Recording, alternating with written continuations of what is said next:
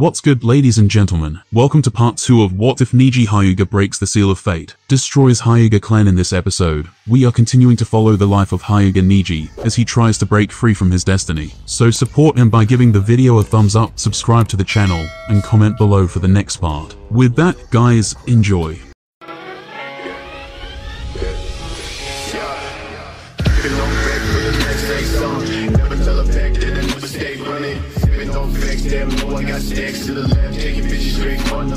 On top of the forested hill, another fierce battle was simultaneously raging on between two very powerful individuals on this hot day. Ieyasu, the samurai lord, employed his twin-style Lido, channeling many chakra flashes forward onto his opponent, Might Guy, also somehow mixing wind release into the attacks. From the moment this battle started, it was in a kind of stalemate. That Ieyasu's secret attack from his clan he performed didn't simply employ the so-called wind release nature transformation from the ninja world at all. Instead, it used the wind, which was already all around in the atmosphere, with a secret Kenjutsu method picking up and sharpening the wind with his channeled chakra flashes along their trajectory towards their opponent, making those ordinary channels many times stronger. It was also the same move his two servants used in battle. His clan's base style of Kenjutsu was called Lido. It was a style concerned with the smooth, controlled movements of drawing the sword from its scabbard, striking or cutting an opponent, removing blood from the blade, and then replacing the sword in the scabbard. The linear motion and force applied to draw the sword from the scabbard results in slashes that are faster and stronger than ones executed with the sword already drawn. It could be also said to be called a Batajutsu. However, he was different from most users of this style, as he used twin swords instead. He could not just strike his opponents up close with it,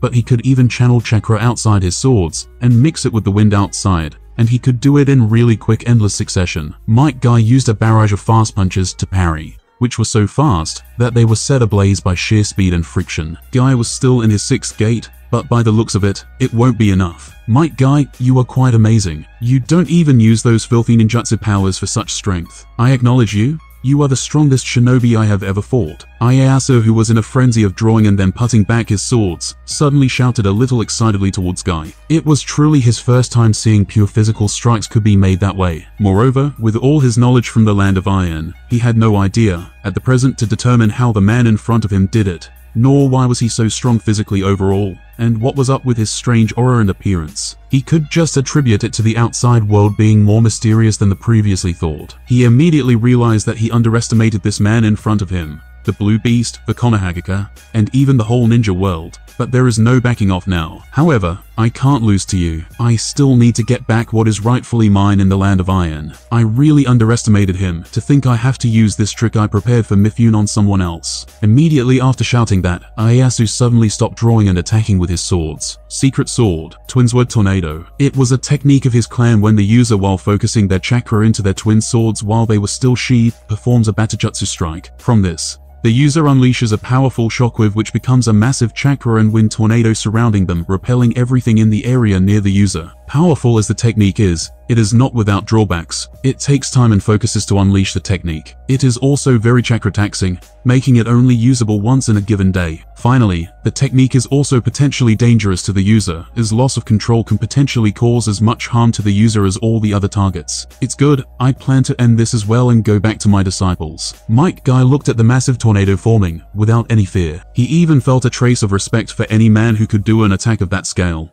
Without using any ninjutsu, he must have trained day and night for decades in order to perform this. Then I won't disappoint you. 7th Gate. Gate of Wonder. Located below the stomach, the opening of this gate causes the user's body to secrete a blue sweat. The sweat immediately evaporates, creating an aura around the user that can be mistaken for chakra. It was best used for Guy's signature move called Hiradora. In the next second, it came out. To make this move, the user places a palm facing forward in front of their face with one hand, and then taps it with his other hand, formed into a fist, which creates a massive amount of air pressure. Next, the user forms a unique hand seal resembling a tiger. This launches the air pressure at the opponent in the shape of one, by leaving a gigantic tiger-shaped impression into the initially built-up air pressure with the hand seal. The air pressure will condense as it's moving and be focused into a single point. The technique then explodes on command, releasing the built-up air pressure in an instant. Quickly, the giant intimidating white tiger jumped in front of the giant blue shark tornado. No. After a few more seconds, a fascinating scene suddenly unfolded. Guy's white tiger managed to bite off and chew onto the tornado, breaking its defenses, and then bursting out. And, in his few last seconds, Ieyasu's whole life flashed in front of his eyes. Training for decades to defeat the legendary genius Mifune, who unexpectedly overtook his clan's rule over the land of Iron. He was once an a-century genius, gathering common people and overthrowing his clan's rule. Their centuries of rule over, his destined throne overtaken when he was young. He vowed to get it back. And now when he felt like he had a good shot to take down Mifune, while he was on his mission to gather enough funds and bribe some of Mifune's supporters, he died crazily like this. Konoha's hospital is one of the largest buildings currently inside the Konohagaka. It got 3 to 4 different floors, spacious rooms, and hallways full of all kinds of medical equipment and medical ninja. The hospital serves the medical needs of ninja and other villagers in Konohagaka. Inside one of the top-grade private rooms on the highest floor, there was a white elegant bed in which laid a teenager with long black hair, scattered all over his pillow, while slowly opening his wide eyes. The other 2 teenagers in the room also quickly opened their tired eyes and exclaimed at that same time. Those were Tenten and Rock Lee, who accompanied Neji during the whole time he was asleep. They were sitting on chairs near his bed and leaning onto it tiredly with their arms. "Neji, you finally woke up." Rock Lee jumped in joy, while also having a little complicated look in his eyes, while Tenten looked like she wanted to rush and hug him hard, but in the end, still held back. "How long was I sleeping?" Neji nodded a little and immediately asked in his usual composed tone. "More than a whole day passed already, Neji," Tenten answered softly with a worried but relieved look. "That's good. It seems that his body wasn't too weak, and all those hard body exercises paid off. Not to mention that his body and chakra reserves would only get stronger with time. His body was currently still very young and underdeveloped, far from its peak potential that it would reach later. The nurse said that it was just a usual body exhaustion situation, but I was still very worried for you, Neji." Tenten continued, speaking a little irritatedly. She wasn't back there with Neji and Lee. She was dealing with that group of ordinary bandits, while protecting Konoha's merchants as tasked, when all of a sudden, a giant blue tornado, a giant white fist tiger, and then their sensei Guy carrying an unconscious Neji with Lee came. Her heart nearly stopped beating until Guy explained that Neji collapsed just due to his body exhaustion, and that he wasn't injured anywhere. That whole thing left a really profound influence on her mind. First, it was her first time seeing movements of such scale. And second, when she learned that Neji used 8 inner gates as well. "What happened after I collapsed?" Neji mainly wanted to know the result of Guy's own battle. "Just a couple of minutes after you collapsed, Guy defeated that strongest samurai with his move called Hiradora. He was shocked that you learned 8 gates on your own, but said that you have a surprisingly strong body for a Hyuga, and that your condition wasn't bad. But he'll have a serious talk with you," Tenten explained seriously, while Rock Lee was clenching his fists a little. "Tornado requiring Hiradora to defeat it. Is it that one move later from Boruto made using sword Batajutsu? Didn't expect it to appear in this timeline. It seems that this truly is the real-like world." Neji wasn't all that surprised about Guy defeating his opponent, but he wasn't expecting it to require him to even use his signature Hiradora in the 7th gate. If that's the case, that older samurai is probably around the middle cage level of strength. Then what level is Mifune truly on? I really can't treat this world as the same one from a manga from my previous life. This is different. I'm still really far away from the peak players of this world. I must step up my game during the Chunin exams and acquire those things next. Neji's white eyes suddenly turned resolute and firm. "My maximum is only a low cage level of strength right now, and that's only for a short period of time.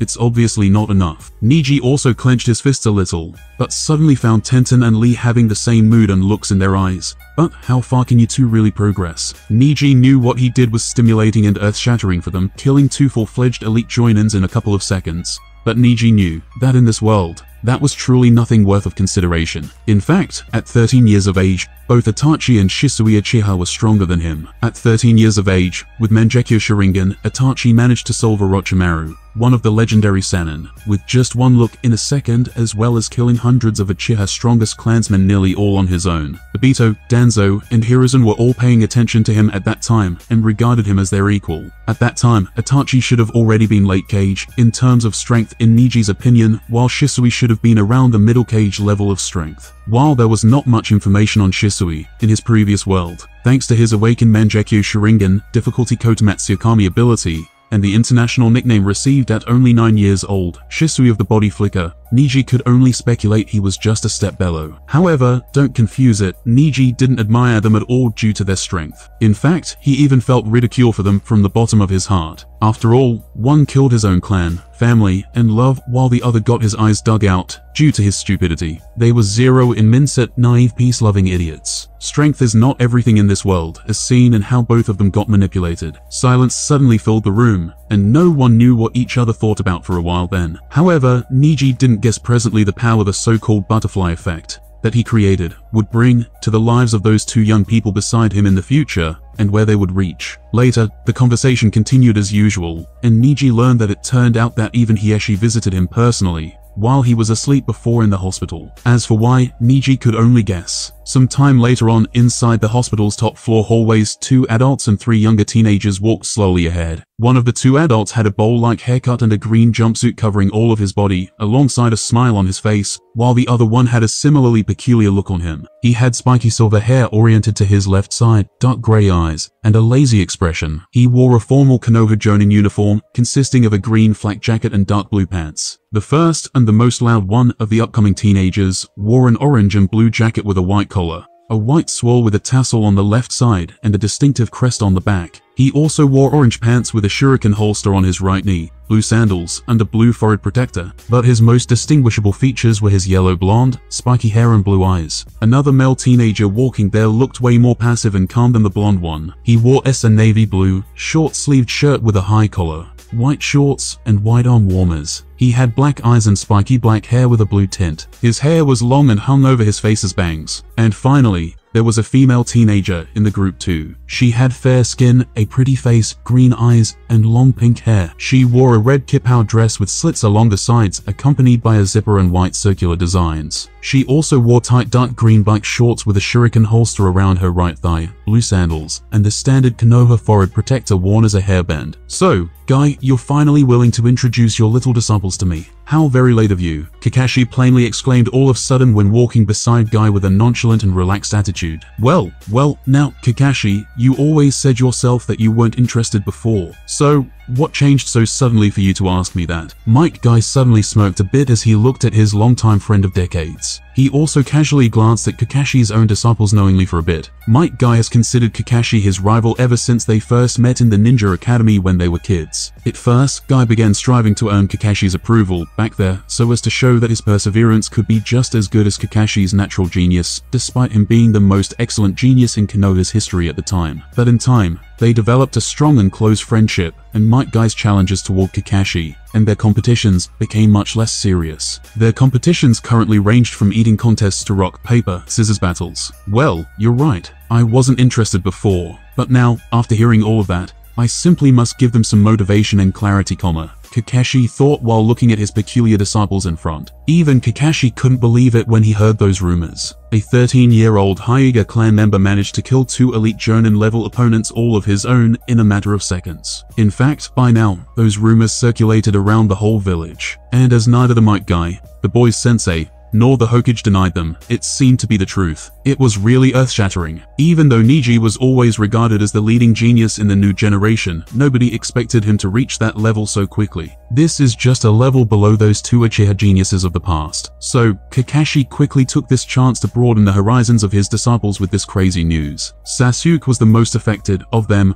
while Naruto and Sakura didn't quite grasp the significance of it yet. Today was their team's day off, and after meeting with Might Guy, he brought them all here. Maybe after meeting him in person, that could change, not to mention even Kakashi was curious. After all, even him currently wasn't sure if he would be able to perform the same feat. Inside a particular hospital room, located on the top floor, a young teenager was gazing outside the window. It was still midday outside, and the sun was shining dazzlingly. He gazed outside to the nearby high trees, and many different kinds of birds coming and going, roaming freely outside. Rock Lee and Tenten surprisingly already left somewhere a little while ago. During their conversation, he found both of them behaving somewhat weirdly, and as if there was a lot on their minds as well. But by the end of it, both of them seemed to reach some kind of conclusion already. He should be also leaving this hospital soon. The nurses were giving him some final medical tests. As he gazed melancholically at those flying birds, he imagined himself being so free one day as well. He also thought about many different plans that are crucial for his success, and his life in the future. But just then he heard a few unfamiliar voices coming from the outside toward his room. Kakashi-sensei, are we finally there? Is it this Neji guy's room? A blonde-haired Naruto Uzumaki exclaimed exuberantly and a little impatiently all of a sudden. Beside him was Sasuke, who clenched his fists a little, and Sakura too, who looked curious. Kakashi told Naruto to shut up a little, and then he looked as Might Guy fiercely kicked off the door of Neji's room and vigorously stormed in. However, in the next moment, they were even more shocked. A previously fierce-looking Might Guy suddenly broke in and started comically crying beside Neji's bed, while yelling his student's name. Even Neji had to forget about his strange and unexpected other visitors for a while, as he sweat dropped a little from the side in front, and then he stood up a little to lift the crying guy up, while saying annoyedly, "Alright, Guy-sensei, you previously said yourself that it isn't nothing serious." However, suddenly everyone in the room had their mouths open wide too, from the shock together with their previously comically opened eyes. It turned out that while Neji was lifting Might Guy up, he suddenly got sucker punched so hard that he flew to the nearby wall, which now formed many cracks on it from the impact, nearly breaking apart. Even Kakashi was flabbergasted. "You little bastard, when and how did you learn the 8 inner gates technique? And why didn't you inform me, your sensei?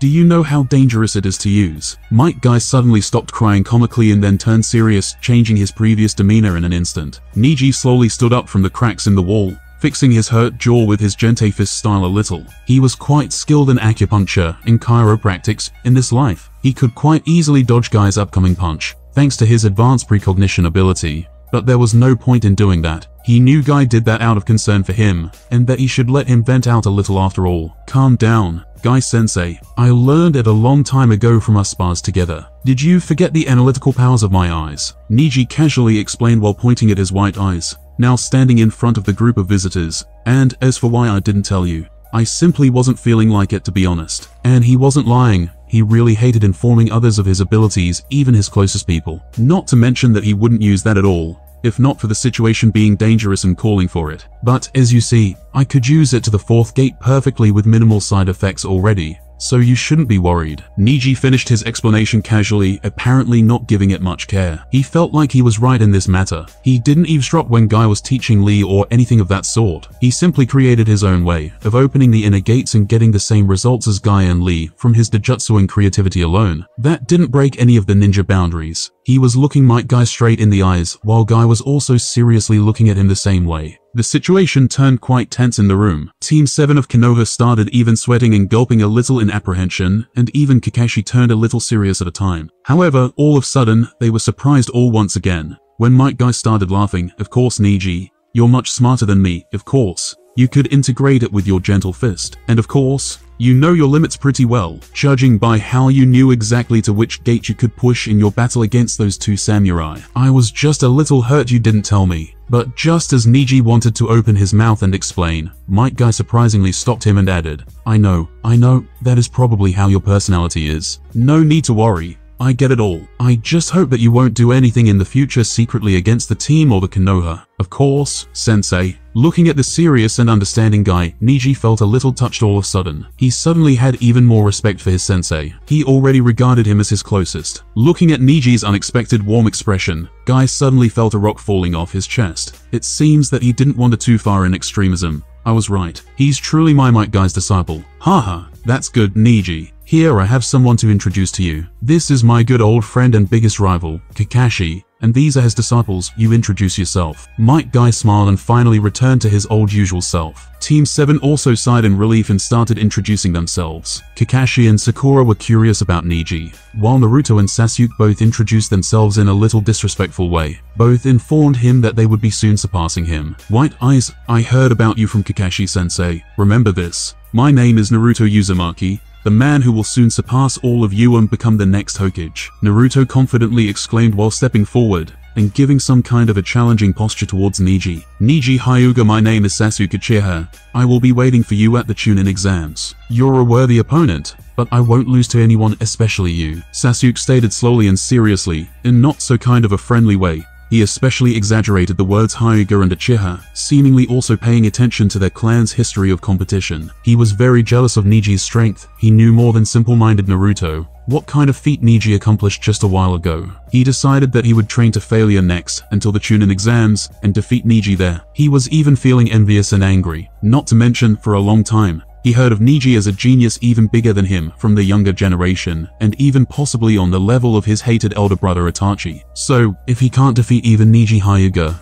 then how will he deal with Itachi in the future? He must defeat him and resolve this inner demon as soon as possible. His gaze turned dark. Kakashi and Sakura turned to look at him in worry, while Might Guy and Neji looked at him curiously. Neji especially was feeling extremely weird, now that he met characters from the manga of his previous life in this real life. Everything felt more real and complete than it was portrayed in that fantasy. So, he remained silent to both Naruto's and Sasuke's introductions, while thinking about something else after simply and dismissively replying to them, "Neji Hyuga, nice to meet you all." Seeing this, Sasuke was even more agitated. Previously his team completed an A-level mission inside the Land of Waves, and he even felt a little proud of himself at that time, but that all went down the drain once he heard from Kakashi everything about Neji's mission, which could be even classified as an S level. Not to mention, he and Naruto, in that state, barely defeated one elite level Jonin, while Neji defeated two of them together. So, he had the right to be dismissive towards him. "You believe it or not, it is none of my business. See you later at the Chunin exams." Sasuke furrowed his brows, weirdly humped, and suddenly went outside, feeling very agitated and shaken. Sasuke, seeing him in that state, both Naruto and Sakura forgot about Neji and went to follow him outside. Sakura didn't have many thoughts about Neji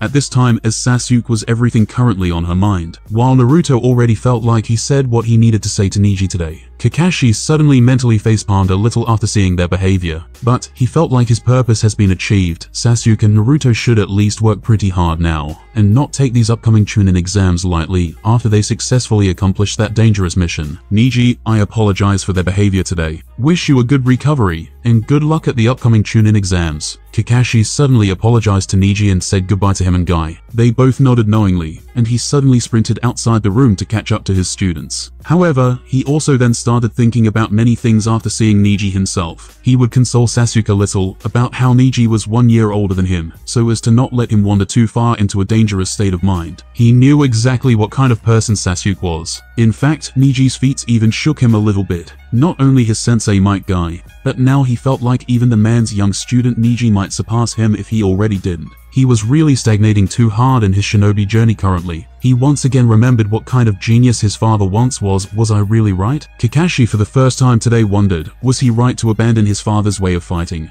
his weapon? He also suddenly touched his covered left eye. Babito, in fact, he couldn't truly admit it to himself yet. But maybe this left eye also held him back too much. After all, the amount of chakra it consumes daily was monstrous, and he first stagnated right at the time he took it. Previously, he was always considered the biggest genius in Konoha's history. And after the visitors left, Might Guy and Neji remained in the room alone, talking about many different things like the 8 inner gates, their previous mission, upcoming Chunin exams, etc. It was also soon time for the Neji to be discharged from the hospital, and they planned to train right away. Then, all of a sudden, both Neji and Might Guy stood from their positions in a respectful way. A very old man suddenly knocked and came inside the room, and many Konoha Ambu guards following him remained outside. He wore a distinctive and majestic red Hokage hat with a white, full-length kimono that is tied using a white sash. He also smoked a pipe as he casually strode in. He was a tan-skinned old man with a small goatee, and he had wrinkles and liver spots of old age. "Lord Hokage." Both Neji and Might Guy suddenly exclaimed respectfully as the old man walked in. "Ho ho, is this the young Neji Hyuga? Are you feeling better? You really surprise us all." Hiruzen nodded toward Guy and kindly looked toward Neji and asked, "Yes, Lord Hokage, it was nothing serious." Neji quickly, politely replied, but inwardly, he tried to find the reason for this strange visit. Hiruzen Sarutobi was no doubt about it, a very interesting character in Neji's mind. He shielded the people that are close to him a great deal, as seen with Orochimaru and Danzo. He loved the Konoha enormously as well, but he also had a very dark side to him. Or else he wouldn't allow Danzo to commit all those atrocities of the past, or delegate him all that power in the first place. Was it because he was simply weak to Danzo's requests? Or he needed a scapegoat to keep his saint-like image in the hearts of the villagers, and soft power? But Neji still didn't fully know yet. Then the matter of how he was treating Naruto, giving him so little money that he would depend on others' pity to eat ramen, or how he was drinking expired milk. With a father and mother like those two, that simply shouldn't have been the case. Where did his inheritance go? His sad and pitiful childhood was probably all set up by Hiruzen, so he could be his only light in the dark, and easily manipulate him in that way. As for Iwagaka's revenge because of Minato, it was comical. If Konoha couldn't defend their Jinchuriki, and had to resort to hiding his identity like that, then they simply shouldn't call themselves a hidden village anymore. It clearly was a rubbish explanation in Neji's opinion. It's just that Hiruzen's plan was utterly stupid from Neji's point of view. Had Naruto not been an Ashura's Buddha-like soul reincarnation, Neji felt like Naruto would be the one to destroy the Konoha and let them feel the pain instead of Nagato in that case. In Neji's mind, the only differences between Hiruzen and Danzo were the means for accomplishing different objectives, not the objectives themselves. Danzo also didn't have any affection, as seen by how he tried to even assassinate his old friend Hiruzen, whereas Hiruzen held a great deal of affection for him. That's good to hear. And yes, we finally found out who those mercenaries were. Hiruzen took a smoke from his pipe and casually spoke. They were some rebels from the Land of Iron, it seems. We mainly found some clues from their unique body tattoos. They are from the Land of Iron. Then, the Land of Iron ambassador cleared it all. I'm sorry, but this is all I can tell you. They requested for the rest to be confidential. Due to their diplomatic ties and an official request from the Land of Iron, Konoha also agreed not to use the information extracted from their souls or publicize their identities. It seems they were important clan members from that country. It was some infighting. Neji and Guy nodded. Neji also already somewhat guessed the story. For that strong of Guy to not be present in the story in the original world, maybe Mifune dealt with him personally and sealed it. As for why the original team Guy didn't participate in that fight in the original, it was probably because of the butterfly effect brought by the current Neji. After all, in that world, Neji was much weaker than he was now. So, Might Guy probably had less confidence to fight there without his students being hurt as well. Therefore, he probably tactically left those guys to go without a fight. Well, let's forget about that. In fact, I came to inform you too that your mission status has been increased from the B level to the S level. So, you could go and pick the appropriate paycheck later. So, there are no other rewards like gifting me with some sealed S-class jutsu. It seems that this world is really different from those fanfictions of my previous life. Or I'm simply not valuable enough for him. After all, what value could I bring to Hiruzen and his faction when those main branch members control my life and death with basically a single thought? Neji quickly analyzed. Then I'll just have to steal that thing myself in the future, no problem. Neji thought all of a sudden. And congratulations Neji, combing your gentle fist style alongside the 8 inner gates. It simply wasn't heard of before. You must have really exceptional chakra control to accomplish that. Hiruzen suddenly started praising Neji. It seems he also wasn't called a ninja professor for nothing. Konoha is really a factory for building talents today in the world. Predecessors, you were truly right. Hiruzen suddenly thought emotionally, and then there are Sasuke, Naruto, and others. What Neji thought about just now, about stealing jutsu from his office, never crossed Hiruzen's mind. He started thinking about Tsukumo, Minato, Orochimaru, Jiraiya, Tsunade, and other geniuses Konoha all created in the past. Konoha was weaker in recent years, but that would soon change. And just as Neji and Might Guy talked with the Hokage inside the Konoha building, in another part of the village, another kind of Hokage, but from the shadows, finally got the rest of the report he wanted from his subordinates. His name was Danzo Shimura, and he was the leader of the Root. Root carried out missions that Danzo believed would benefit Konoha, or in many cases, directly himself, because Danzo firmly believed that the stronger and more powerful he was himself, the better it would be for the entire Konohagaka in the end. It wasn't always like that. At the beginning, he was just a slightly more cowardly man who wanted the best for Konoha. However, the decades in power led him to truly get consumed by darkness, becoming more selfish, and equating his own personal power with Konoha's best interest. In the end, he also had a megalomaniac dream of unifying the whole ninja world under Konoha's, his own, rule. So there would be no more threats to Konoha present, and no more ninja wars in the world after that. Because of its core views as the unseen ones who support the great tree of Konoha from the depths of the earth, some of these missions for Konoha were also less than respectable, such as eliminating individuals that were considered potential threats, simply for expressing their detestation for Konoha, despite not actually having done anything against the village. The organization's top priority was its secrecy, and most of its missions were carried out in the dark autonomous of Konoha's authority. Root was officially disbanded after the Uchiha clan downfall, due to Danzo spearheading the tragedy, but remained active as an underground organization without care. This shows exactly how lenient and helpless Hiruzen was against his old friend Danzo. The Root was an extremely strict and secretive group, and as such, each member of the organization had a curse seal imprinted on the back of their tongues by Danzo, which, when activated, would paralyze their entire body if they tried to speak anything about Danzo or the organization, rendering them unable to speak or move. Danzo had also trained its members to lose their emotions by growing up as brothers from a young age, only to later be made to kill each other. This was done to kill any sense of sentiment or emotional attachment. Danzo himself appeared as a frail, old man, who would normally walk with a cane. He had black, shaggy hair, and his right eye was bandaged, secretly concealing a Sharingan underneath. Danzo has had an X-shaped scar on his chin ever since his youth. He wore a white shirt with a black or dark grey robe over the top of it, covering from his feet to just over his right shoulder. The robe concealed his strange right arm, which was bandaged and covered with 3 large golden braces. Neji Hyuga is much stronger than I previously thought. He is currently the Hyuga clan's strongest weapon in a way, but he himself is no threat to me, as he is just a poor bird trapped in a cage. Hiyashi and the Hyuga clan controlling him are the much more important threats to me. I will finally deal with them once and for all as soon as this with Orochimaru is all over and I take over as the next Hokage. Danzo played with his cane and thought seriously and a little expectantly. As soon as Team Guy returned from their mission outside, Danzo's subordinates immediately found something weird and started investigating it. Now finally giving Danzo the full report of the mission. Still, if that is all true, then he is a big genius just below the level of Shisui and Itachi bastards. Pity, he is useless unless I would have taken him under my wing. His sensei is also quite dangerous. I didn't expect him to be a full late cage level already. It's good he's not suitable to be the Hokage. But either way, I don't mind creating another White Fang out of him next. Danzo thought about many things, and the potential rivals for the Hokage position after Orochimaru kills Hiruzen during the Chunin exams next. It's good that none of them are interested, not even Jiraiya nor Tsunade. Obviously, Danzo already made an agreement to not let his root intervene in Orochimaru's plan. The Chunin exams are an opportunity for Genin to be promoted to Chunin. The exam structure and evaluation processes differ from one exam to the next, so Genin cannot come prepared. Villages originally held their own individual exams. However, following the Third Shinobi World War, exams open to all villages started being held biannually,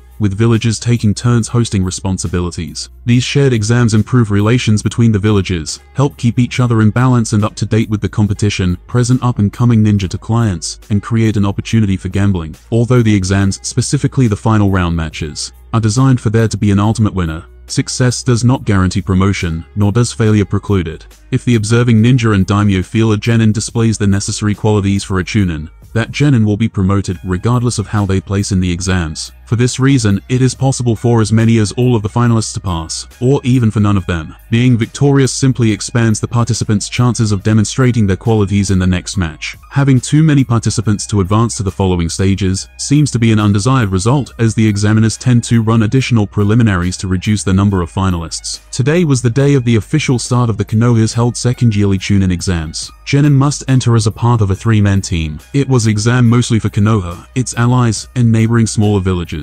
The morning sun just shone, and the whole village was already buzzing with people. Although there are variations from village to village, the general organizational structure and hierarchy of the ninja systems of each village are about the same. At the top of the organization is the village head, or the kage in the case of the 5 great shinobi countries. They rule the village and its shinobi together with a council, usually consisting of highly ranked shinobi and elders. The actual shinobi forces are divided into 3 groups: the regular forces, the Anbu, and the medical teams. The regular forces form the foundation of the village and its shinobi system. The majority of shinobi are a part of these forces, and together, either individually or in teams, they perform the majority of the missions the village receives. They are also tasked with various duties within the organization, such as training and administrative duties. When an academy student graduates, they usually become a part of these forces, assuming the rank of genin. Via various exams and tests, they can be promoted to higher ranks, first to chunin and junin after that. Sometimes, when a shinobi is specialized in a very specific skill, they can assume the rank of a special jonin,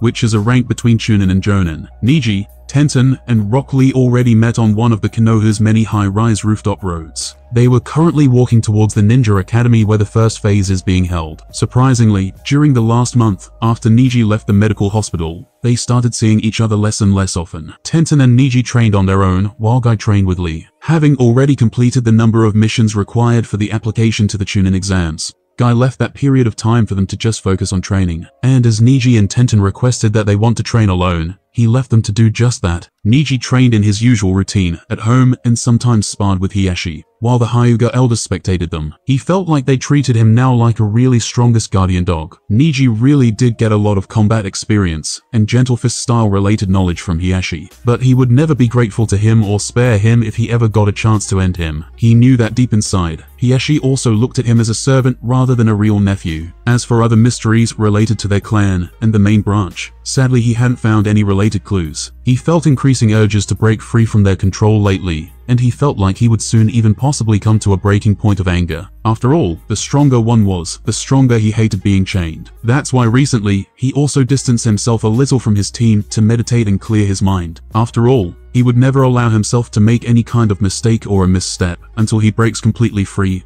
He must remain calm and carefully plan his 100 moves ahead like in chess. Neji, I heard that 9 rookies of the previous year will also participate in this round. Have you met them before? I feel like they are really out of their place this time around. Tenten slowly walked beside Neji and asked in a smiling tone, seemingly more confident and playful than before. Neji also noticed a while ago that something was different about her. She was definitely getting more and more confident in herself than a month ago. Something good should have happened to her. Well, the 2 I met before, Naruto Uzumaki and Sasuke Uchiha, are the most special out of them, others not so much. Neji glanced at a head shorter Tenten near him and casually answered her. After all, how could the reincarnations of the legendary Indra and Hamura Otsutsuki not be special? Neji thought all of a sudden, also getting curious, for a while, if he could change his fate of getting defeated by Naruto this time around. Fate. It is bullshit. I will change my fate this time. I guess it's true about Sasuke Uchiha. But why that dumb and weak Naruto Uzumaki? Tenten was surprised by his answer, "You'll see everything soon," to which Neji just replied mysteriously, "Anyway, Tenten, I'm also a little curious about you. Exactly what jutsu did you come up with?" To Tenten's surprise, Neji suddenly changed the topic. Rock Lee on the side also looked curious.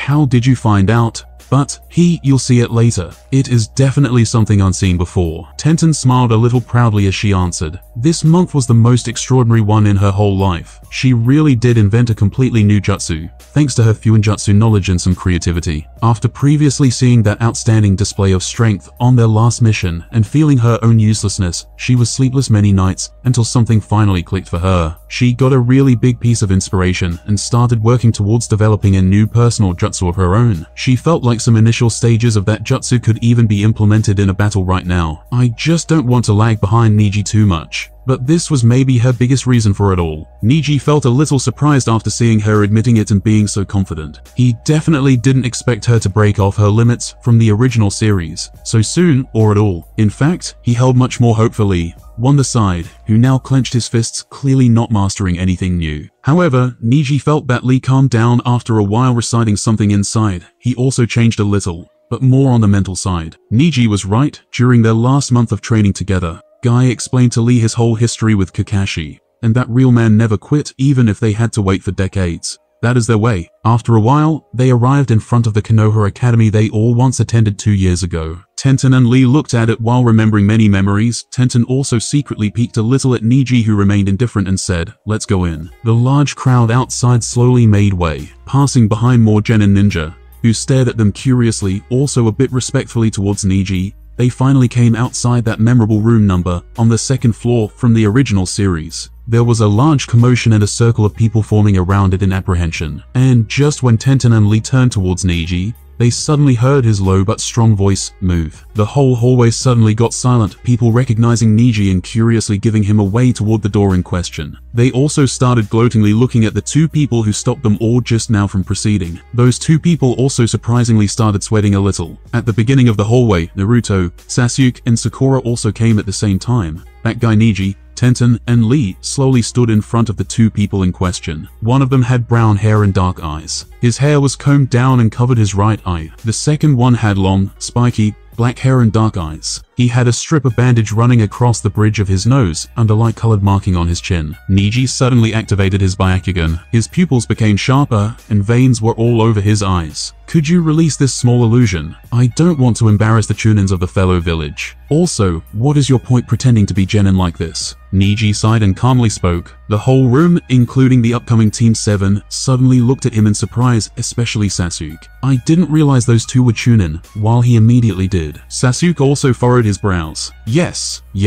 Both of them suddenly released their illusion, revealing a new path toward the next floor. They were just a little stronger than average Chunin, so how could they be opponents of the guy who previously killed 2 elite Jonins just a while ago? They planned to leave as soon as Neji came from the beginning.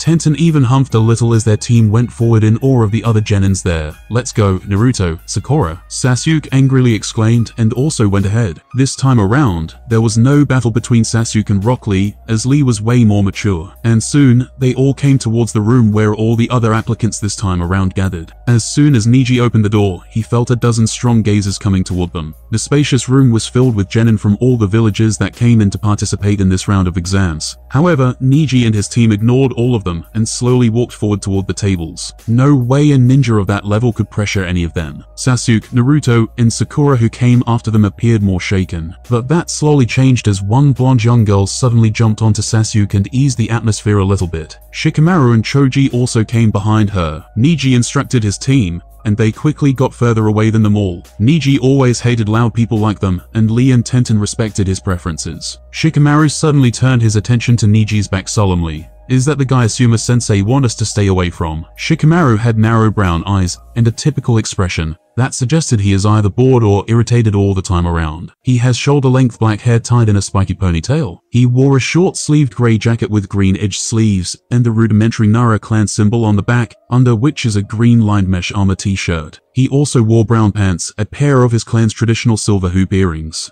and his blue forehead protector around his left arm. Ino, who was standing beside him and pestering Sasuke, also thought weirdly all of a sudden, after catching a glimpse of Neji, he's more handsome than Sasuke, but also way more gloomy and dark. Not my type, so Sasuke is better. Humph. After a few moments, the final team of Konoha rookies came to their place, near the entrance door. This time it was Hinata, Kiba, and Shino. All of them suddenly started talking about something loudly, bringing all the attention onto themselves right from the get-go, which wasn't a good thing. Only Hinata flinched after seeing Neji's back a little, but calmed down after seeing Naruto as well. And soon, someone came to remind them. It was a peculiar person with glasses, Kabuto Yakushi. He had onyx eyes and ash-gray hair, which he kept in a ponytail. Hai wore black-rimmed circular glasses. And once they were talking with Kabuto about the Chunin exams, Neji and his team came to a table. But once they got there, they suddenly felt a really chilling and dangerous gaze from one direction. It was coming from the direction of three Sanagaka Genins, Gaara, Kankuro, and Temari. Gaara had fair skin, green eyes, and short auburn spiky hair. He lacked distinctive pupils or eyebrows, and he also had a red tattoo with the word love on his forehead. He wore a black bodysuit with an open neck t-shirt-like sleeves and almost full-length leggings. With this, he wore a white cloth over his right shoulder and the left side of his hips. He had a wide leather band from his left shoulder to his right hip for carrying his sangord, and around which he wrapped his forehead protector. He suddenly gazed towards Neji specifically while thinking to himself, "It's great, mother, it's really great.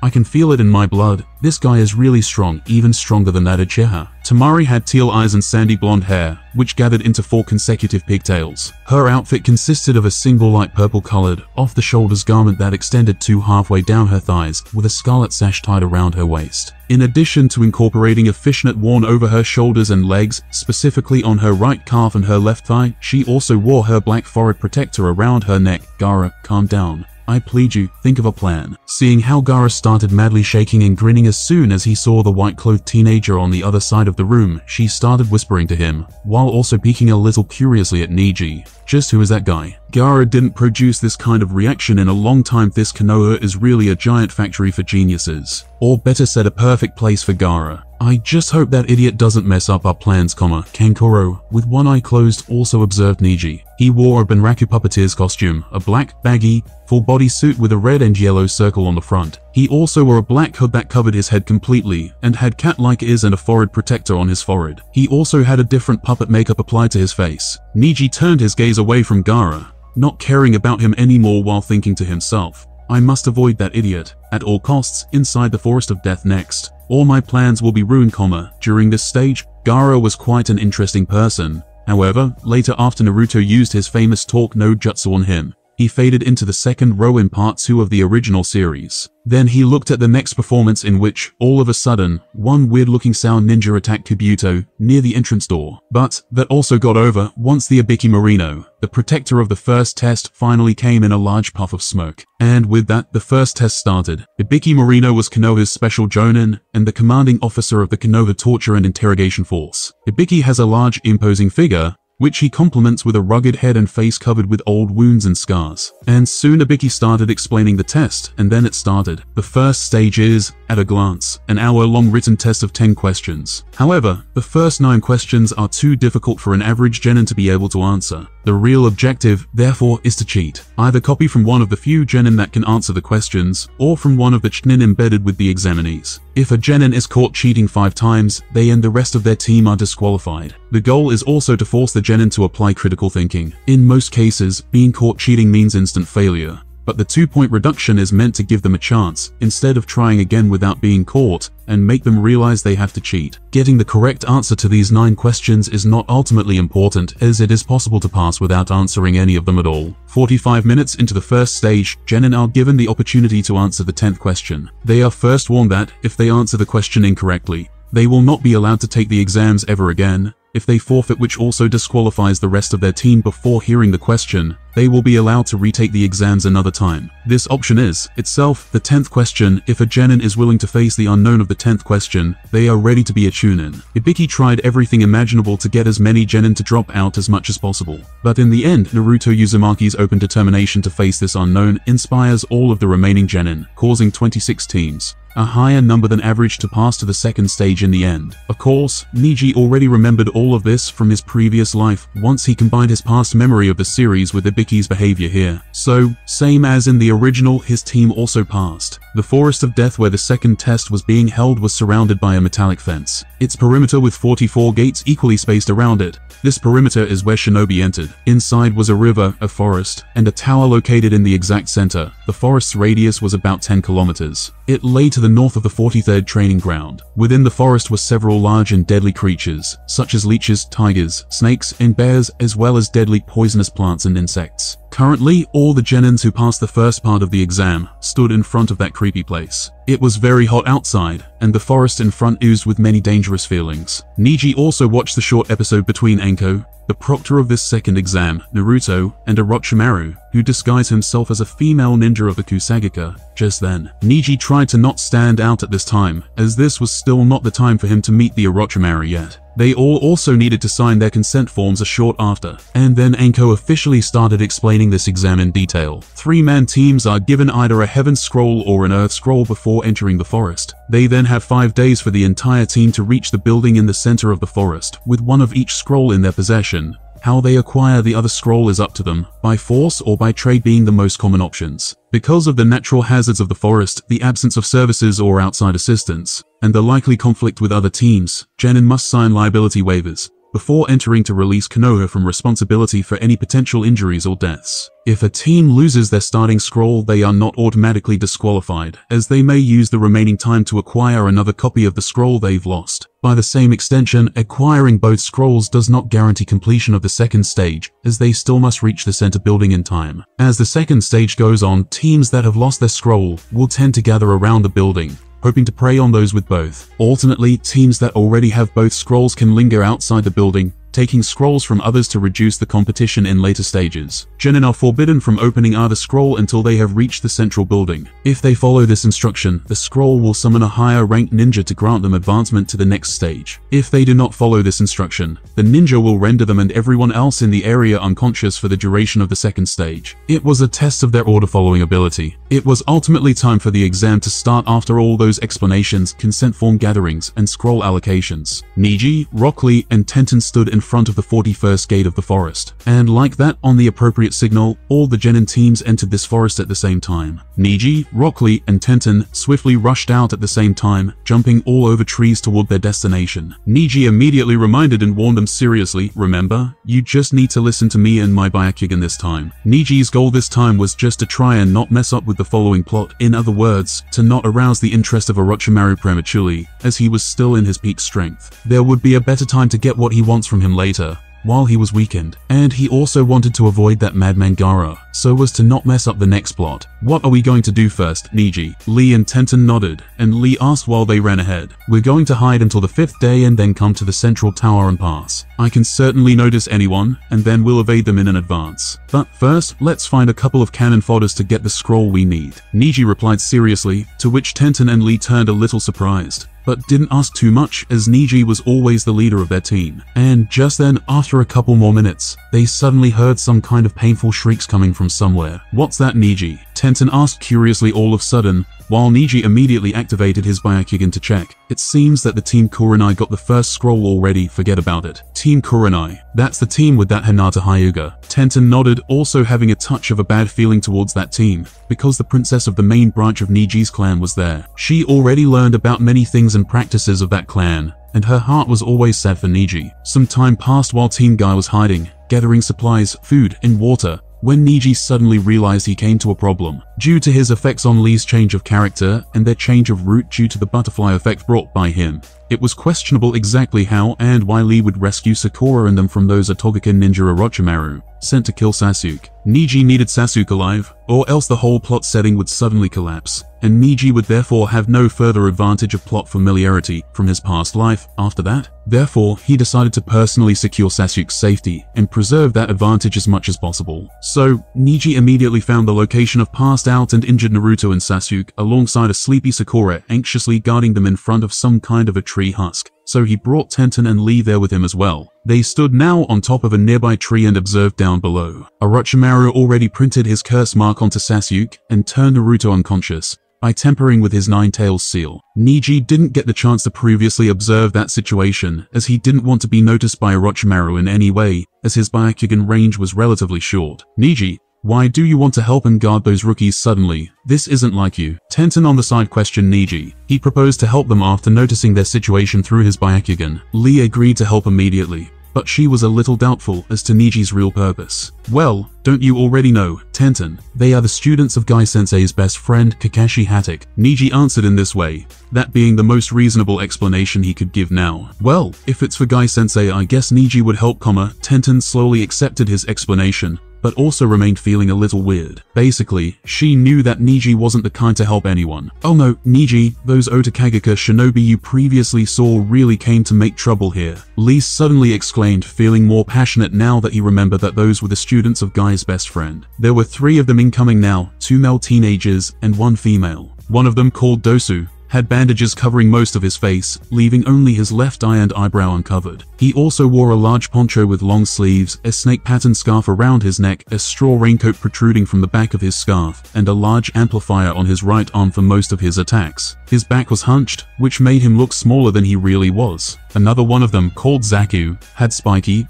black hair and dark eyes. He wore a beige shirt with 2 black stripes and 3 prints of the kanji for death down the front. His forehead protector had an attached hapuri under the cloth rather than connected to the metal plate. And the female one amongst them, named Kin, had fair skin, black eyes with very long black hair, almost reaching down to her calves, tied by a violet ribbon right near the end. She wore a forehead protector, a pale green vest somewhat similar to a flak jacket, snake-patterned pants with a snake-patterned skirt over it, and a snake-patterned scarf around her neck, much like her teammates. Neji observed their chakra closer than before now, and then lightly concluded, they don't look like much. And, since I propose to help them, I will deal with these guys alone. It will be over quickly. Humph, do what you want. Tenten snorted lightly while glancing at the pressured and distressed, nearly crying, pink-haired Sakura, with a face as white as a sheet, down below, after her traps failed to hurt her opponents. Lee's sweat dropped a little bit, while Neji facepumped mentally. Did she misunderstand something? Never mind, women, Neji thought while feeling a bit weird, and then he quickly jumped down below to deal with the approaching attack of the Otogaka team,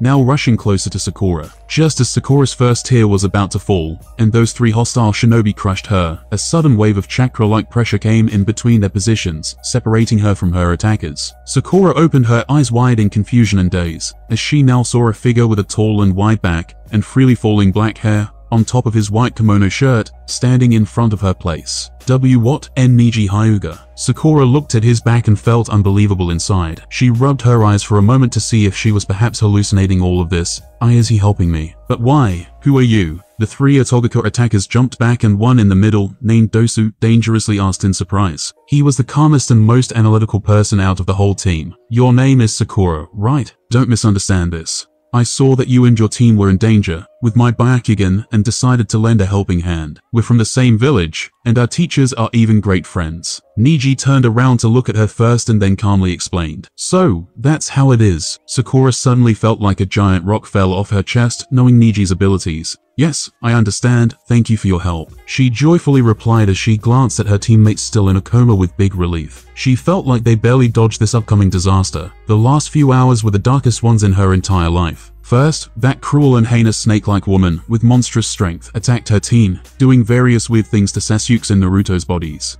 Then she faced a whole night full of bad nightmares, on the lookout for them, or if she will maybe return to harm them. And then this happened in the end. She finally felt relieved. "Hey, I don't care who your teachers are," he asked. "Who are you? And why do you dare to butt in like that? You Konoha brats are such a pain." The more hot-blooded Zaku suddenly shouted at Neji. "Why are you yelling from such a distance? Come closer and check who I am if you want to know." Neji rebutted with a stoic face, not putting them all in the eye. He wanted to end this quickly. Before possibly Gaara or Orochimaru find out about him being here, everything must go with the plot. "Damn it, you brat." Zaku suddenly held his hands high in the air, weird tubes coming from both of his palms. But before he could launch his special attack, he suddenly heard Dosu with a serious face shouting to him sternly, "Wait, Zaku, you idiot. This guy isn't normal. Did you see the weirdness of that previous attack of his? He's really strong. We all need to go together against him this time around." "Hun. At least one of you isn't stupid then." "Yes, he's right, I'm really strong. But he's also wrong. You currently have zero chance against me. Even if you all launch an attack together, it's still useless." Neji replied in a matter-of-fact-like tone. He also noticed just now that more spectators came to watch. Shikamaru, Choji, and Ino also hid in the nearby bushes, preparing to watch the upcoming clash. "Zaku, Kin, let's do our strongest combo right from the start," Dosu solemnly exclaimed all of a sudden, without preparing to argue with them, already rushing forward in a sideways manner. He was mainly a close combat fighter. His main attack was done with help from the resonating echo speaker on his right forearm, which he used to generate sound for his attacks. That was a porous metal gauntlet that is used to amplify or absorb sound waves caused by his arm's movements. With that gauntlet, Dosu can direct the sound waves based on how he moves his arm, or he can guide them at a specific target using his chakra. Because it's sound, it usually can't be blocked. The sound damages his target's semicircular canals, throwing them off balance, so that they can't stand, move, or fight. Additional side effects include bleeding ears, distorted vision, and vomiting. Kin is focused mainly on sneak attacks toward their enemies. She mainly used Senbon needles as her fighting style, which she could throw with great accuracy to strike at her opponent's vital points. Zaku was the main intense damage dealer and long-range striker of their team. He had been physically altered with unnatural enhancements that improved his abilities. He was fitted with hollow air tubes that extended through his arms and opened through his hands, allowing him to propel a combination of air pressure and sound in various ratios, controlled by his own chakra. Neji just stood silently as Dosu slowly approached him while holding his weird metallic arm, and Kin jumped onto what she considered to be his current blind spot, whereas Zaku launched a big sonic attack wave that crushed half of the nearby trees and dirt, already exposing all of the spectators. Rotation. Neji first launched a large enough rotation to protect himself and nearby Sakura and her team. Sakura, and now exposed Team Asuma, looked in shock and amazement as the enormous sonic boom presently collided with his also large blue rotating chakra force, stopping it. Haha. Got you now. However, just as the sonic wave of energy was neutralized, somewhere behind him, Neji saw one-eyed Dosu swinging his arm in a mad way while rushing towards him. Neji got dizzy and knelt while Dosu grinned more than ever. "You're finished now, cocky bastard." And just when excited Dosu wanted to go for the finishing blow, thinking that his attack already messed up Neji's inner ear canals, he got surprised when he looked at Neji's veiny eyes, and then at his white palm, suddenly pressing onto his unguarded chest. And then, with a thump, he fell out while feeling dumbfounded. However, it was pretty easy for Neji to focus a chunk of his chakra inside of his ears through nearby Tenketsu points in the head to defend against that kind of attack. However, it was still not over as Kin, from the side, suddenly shoot a barrage of her Senbon needles toward Neji. But Neji swiftly dissipated from his place, already standing beside her, while apparently also holding the passed-out Dosu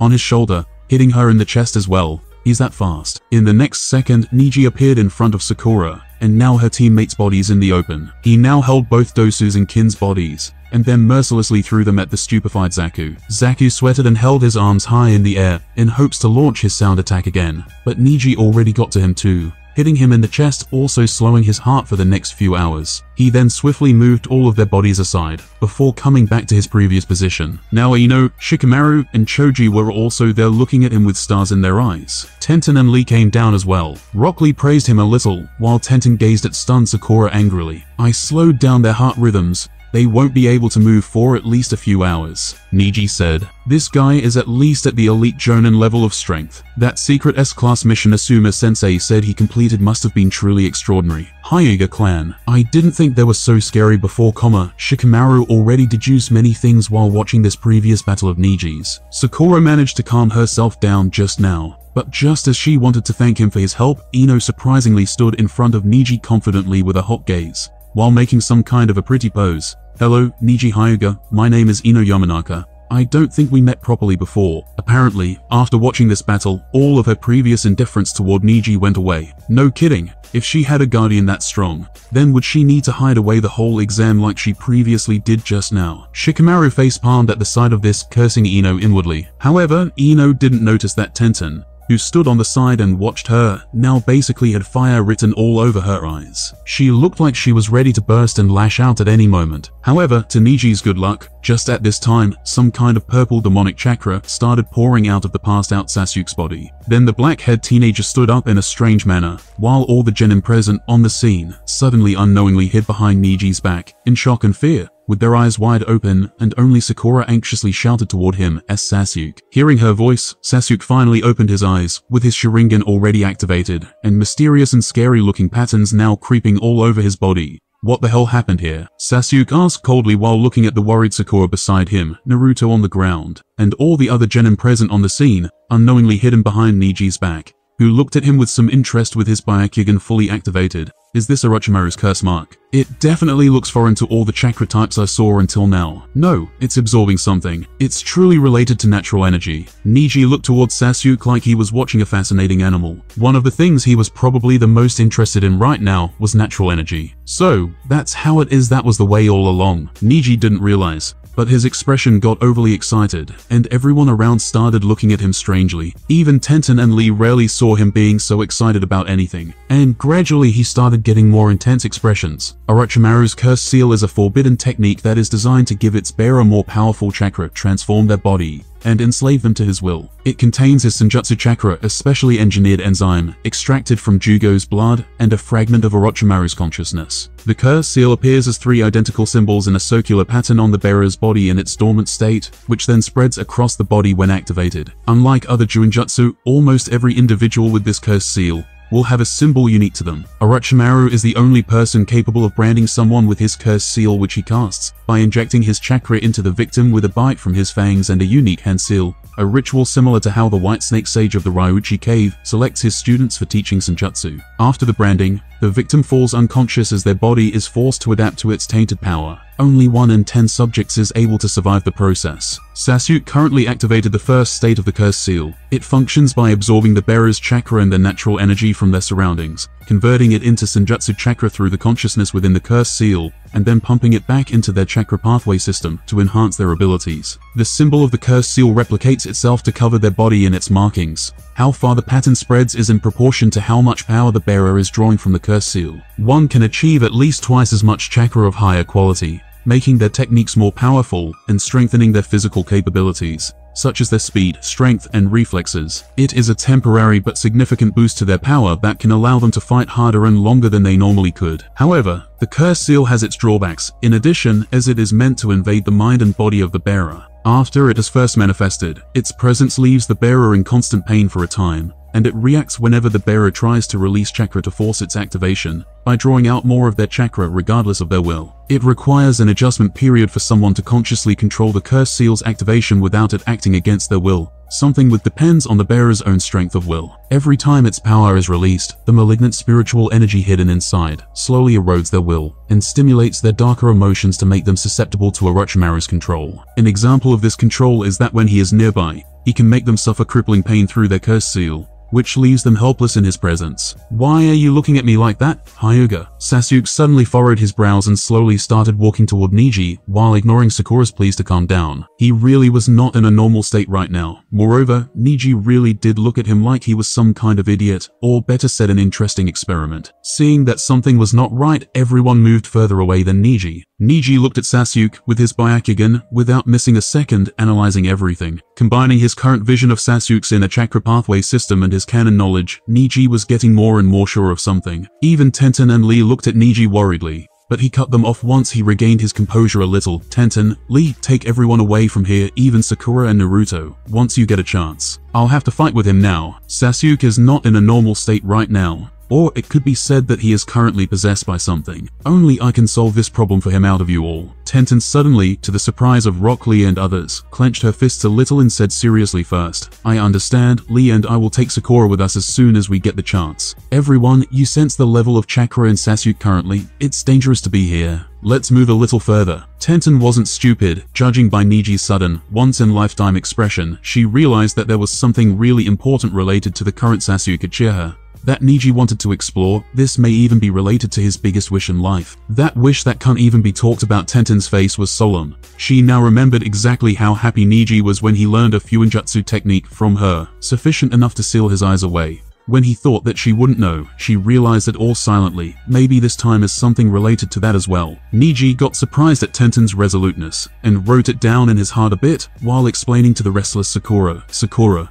look after Naruto and keep yourself away. I need to help Sasuke next. Damn, as this day didn't have to get any more troublesome, Shikamaru groaned as he walked back, with Ino and Choji, while watching Neji's and Sasuke's weird standoff in front. Why did their faces get so mad? And what's with Sasuke's weird body and chakra? Ino thought, you bastard, Hyuga, why would I need your help? Fine, if you want it. I wanted to beat you a long time ago already, ever since that time in the hospital. Sasuke's face suddenly got more violent. Sasuke, you should feel it already. This power isn't yours, and it's actually harming you. Let me help you. Neji smirked and slowly started walking closer to Sasuke. What the heck do you know? I'm an Avenger, any kind of power is welcome by me. Moreover, I feel like with this I can easily beat that proud face of yours. Sasuke shouted, remembering his dream and everything that happened inside of it, when his clan was killed by Itachi once again. Then there is no other way. I'll help you myself. Neji and Sasuke suddenly disappeared from their places and clashed somewhere in the air. Everyone around the area looked in awe at such a speed. Seeing it this close, it certainly appears possible to do.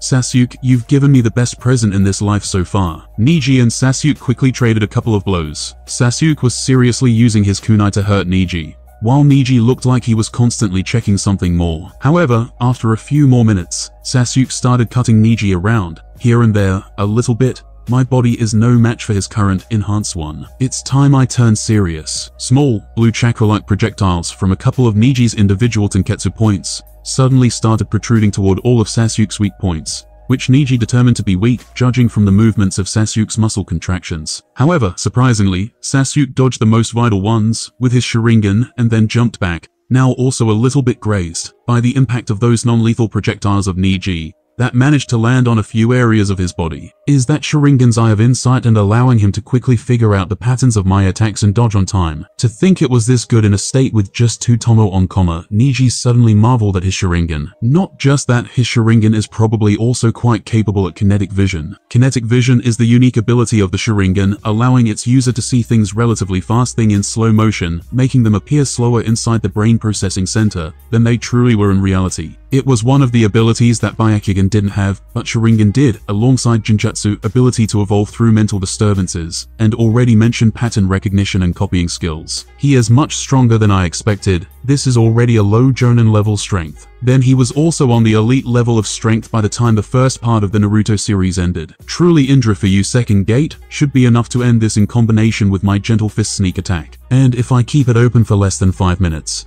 there won't be any problems with the exhaustion like the last time, Neji jokingly looked at the overly confident Sasuke in front of him as he made a plan. Hyuga, it seems that I somewhat overestimated you, to be honest. Then let me show you just who is the real genius. Sasuke suddenly moved his hands up quickly and launched a ninjutsu attack as a diversion for his following main finishing physical attack, Fire Style. Phoenix Flower Jutsu. The user of this technique spits a volley of small fireballs into the air. At a glance, it can appear as though there was only one fireball that then burst into many. The many small flames move wildly through the area, potentially mesmerizing targets as they're surrounded. The user controls each individual flame with their chakra, allowing them to guide each at the target, and consequently, making this technique difficult to evade. Shuriken can be hidden within the flames, as Sasuke currently did, not only making them more deadly upon impact, but also by controlling the flame's movements, giving users a means of controlling the shuriken in addition. I just need to sever the connection between the curse mark and the rest of his chakra system. That's where all of that chakra is coming from, Alright Sasuke, second gate. Gate of Healing. This time around, Sasuke was surprised by Neji's burst of speed as he dodged all the upcoming flames, and as he got right in front of him in a second. Therefore, Sasuke could only pull his kunai out again to try and stab Neji immediately up close. However, this time it's different. In this inner gate heightened state, Neji could actually seal some of Sasuke's Tenketsu points on his tights with his arms quickly after he dodged the kunai stab in front. Damn, I can't move. Sasuke yelled and turned around, then waved his sharp kunai toward Neji, who attempted to sneak attack him from his back. Sasuke sensed it immediately with his Dojutsu. Sasuke, let me try this new one on you. In a moment once Neji apparently wanted to land a palm on Sasuke's back, and when Sasuke's kunai was coming straight toward his heart, Neji suddenly did an unbelievable thing. He straight abandoned his attack, jumped horizontally to dodge the kunai, exerted his Byakugan to the maximum, and made a high-precision shot toward the chakra line that connected the curse mark to the rest of Sasuke's body. Enhanced Chakra Scalpel. This was a technique mainly used by medical shinobi as their main means of attack. However, anyone could learn to make and use it if they have a high enough level of chakra control, especially Hyugas. Moreover, this time around, Neji's Chakra Scalpel wasn't just around a palm size, like the one Kabuto or Tsunade used in the original series. It was a whole arm or more in length, and Neji didn't stop once Sasuke got dizzy and gradually started collapsing down. For him, these next few moments were the most important. Before Sasuke completely fell, he quickly caught him after he turned off his second gate. At an unbelievable speed, he brought his right hand and placed it on top of the curse mark. Then he activated his chakra control ability, trying to take away Orochimaru's senjutsu, still active, from it. The only way to gather natural energy in this world into your body was to learn the secret method from the snake toad, or slug sage, the last one being just Neji's own hypothesis. There was one completely different additional method, and that was to be born into Jugo's clan. But that one wasn't a good choice, mainly because you couldn't control when you wanted to absorb natural energy, and when to not. Neji did not want that, and more so, he did not want to be bitten by a white snake sage, nor did he think it was realistic to go the toad or slug route as well. But after he saw Sasuke's inner chakra pathway system just a while ago, he thought of another brilliant idea. The curse mark worked on the principle that Orochimaru's senjutsu chakra constantly brought in the natural energy from the atmosphere when it was activated, then mixed it with the host chakra to finally produce some kind of a new chakra with Jugo's enzyme for the host's body. Orochimaru never mastered the sage mode as his body wasn't strong enough for that, but he mastered the means of gathering natural energy around him and then creating senjutsu chakra. Natural energy is the energy that is created by the air, water, and earth of the world. It exists anywhere and everywhere, constantly circulating throughout the planet as a part of nature itself. Senjutsu is the process of drawing natural energy inside your body and then blending it with your own chakra to create senjutsu chakra for adding power to your existing techniques, while also allowing for the use of techniques that would not otherwise be possible. The curse mark of Orochimaru being an example for the second. And the sage mode was the state achieved when a practitioner empowers the entirety of themselves with senjutsu chakra. It then circulates throughout their entire chakra pathway system to activate the body by significantly enhancing its strength, speed, reflexes, senses, healing, and durability, as well as strengthening every aspect of their ninjutsu, jinjutsu, and taijutsu. Fire is hotter, water is fiercer, lightning is faster, the wind is sharper, and the earth is harder. Illusions are more tenacious in binding the victim's senses and leaving a deeper effect on their psyche. And physical blows are easily capable of shattering steel or collapsing buildings with their might. Just as chakra makes a ninja superior to ordinary humans, senjutsu chakra makes a sage superior to an ordinary ninja. A sage's connection to natural energy amplifies their innate sense of chakra to a level beyond the ability of all but the most skilled of senses in both range and accuracy. At close range, it serves as a type of threat perception which aids the sage by helping them predict their opponent's moves to avoid incoming attacks and set up the ideal counterattack. At long range, they can perceive the chakra of anyone within several kilometers at the very least, and perhaps surpass even that with training and focus. And as a sage has mastered the ability to absorb natural energy, they can directly manipulate the natural energy around them as well. They can use it as an extension of their own bodies to attack beyond their physical reach, infuse it into their surroundings to control the terrain, or interfere with its flow to bend the atmosphere to their will. And what Neji needed for his new theoretical jutsu, which he always dreamed of and visualized in his head a long time ago, wasn't entering sage mode like Naruto and Jiraiya, for example. It wasn't the ability to produce senjutsu chakra like Orochimaru either. It was just the ability to gather the natural energy around him when and where he wanted, and he will presently obtain such means. Neji's face sweated hard, his Byakugan urged to the maximum, as he slowly moved that part of the Orochimaru's Senjutsu chakra from Sasuke's curse mark into himself. After a dozen or more seconds, it miraculously worked. Neji successfully moved it from his right hand to the area of his stomach, where the strongest and the most present part of the human chakra pathway system was, so that he would successfully keep that part of Orochimaru's Senjutsu chakra always tightly and consciously sealed inside, until he wanted to use it and draw natural energy. He would from now on be keeping an eye on it for 24 hours, 7 days a week. But thankfully, he was still a Hyuga and a Hyuga with the strongest chakra control skills in history. Those weird markings already disappeared from Sasuke's body, and Neji relaxedly fell down to the ground. No, I can't relax yet, until I successfully mastered that technique. I must hide from Orochimaru before that. Orochimaru certainly wouldn't take it kindly that he destroyed Sasuke's curse mark. Neji now felt a foreign-like chakra sealed tightly by himself inside his stomach area. It wasn't a part of Orochimaru's soul, but just a part of Orochimaru's Senjutsu chakra, so he wasn't feeling weird about it. And he would currently do anything to get more strength. He had no time to feel weird. And soon, everyone who watched the fight from the side suddenly came closer in amazement. Firstly, crying Sakura checked Sasuke's pulse, and then she bowed hard in thanks, after noticing everything was right. "Thank you, Neji." She started dumbly repeating it many times while crying. "Are you alright, Neji?" Pretty worried, Tenten quickly went to Neji and picked him up on her pale shoulders. However, what happened next stunned her whole being. Neji suddenly smiled for the first time at her warmly from the heart and whispered, "Thank you for understanding me during all this time." Her whole face suddenly blushed, and she couldn't remember anything she could say at that time. Meanwhile, Lee, Ino, Shikamaru, and Choji just looked dumbly at the weird scene, not understanding a thing. Shikamaru asked first, "Neji, what happened there with Sasuke?" "He was possessed by some kind of evil chakra. That's the best way I could describe it. Then I led that chakra out of his body with my Byakugan and chakra control." Neji, still in Tenten's embrace, answered, "We should all ask Sakura about that. Was Sasuke in contact with something weird recently?" Neji pretended like he didn't know anything, which could help him better explain it to the village higher-ups later if needed. "What, you really solved it, Neji?" "No, I mean, we were attacked by a very powerful enemy who bit Sasuke on his neck, and then Sasuke became sick after that. He also got some kind of a curse mark." Sakura immediately excitedly started explaining that whole encounter to the present teens. "Well, Sakura, I don't know if that snake woman, you said, would suddenly find that her seal got destroyed by me.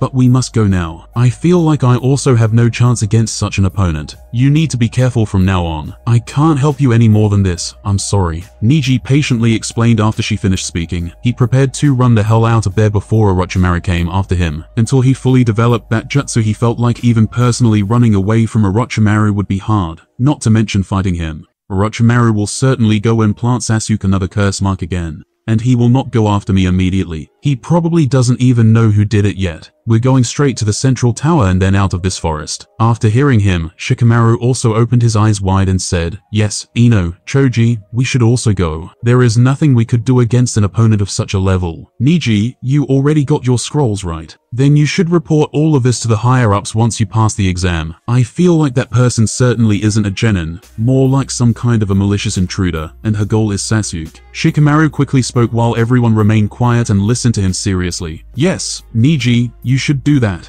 And I don't blame anyone, especially you, Neji, who already helped us this much today. Please just report it to the village higher-ups. If you get the chance, we'll hopefully manage to survive until that." Sakura clenched her fists as she spoke, again feeling restless after realizing that monstrous person could make a move on Sasuke again. At this time, Naruto woke up, but nobody had time for his stupid antics, and everyone quickly left. In the end, 7 teams managed to pass to the final stage of the Chunin exams, which was more than twice as many as had been expected. As this was very unusual, to cut down the prevailing genin from the second exam, a preliminary round was staged before the third and final stage of it. Several days passed already since Neji and his team safely passed through the Forest of Death and arrived at the central tower. Then they opened their scrolls, and a Chunin came, introducing them to the next stage of the exam. When the time for it finally came, everyone gathered inside a large hall. It was a hall where the preliminaries, like this one, were usually held inside the Konoha. The hall was massive with concrete hard floors, a podium above for a small group of people,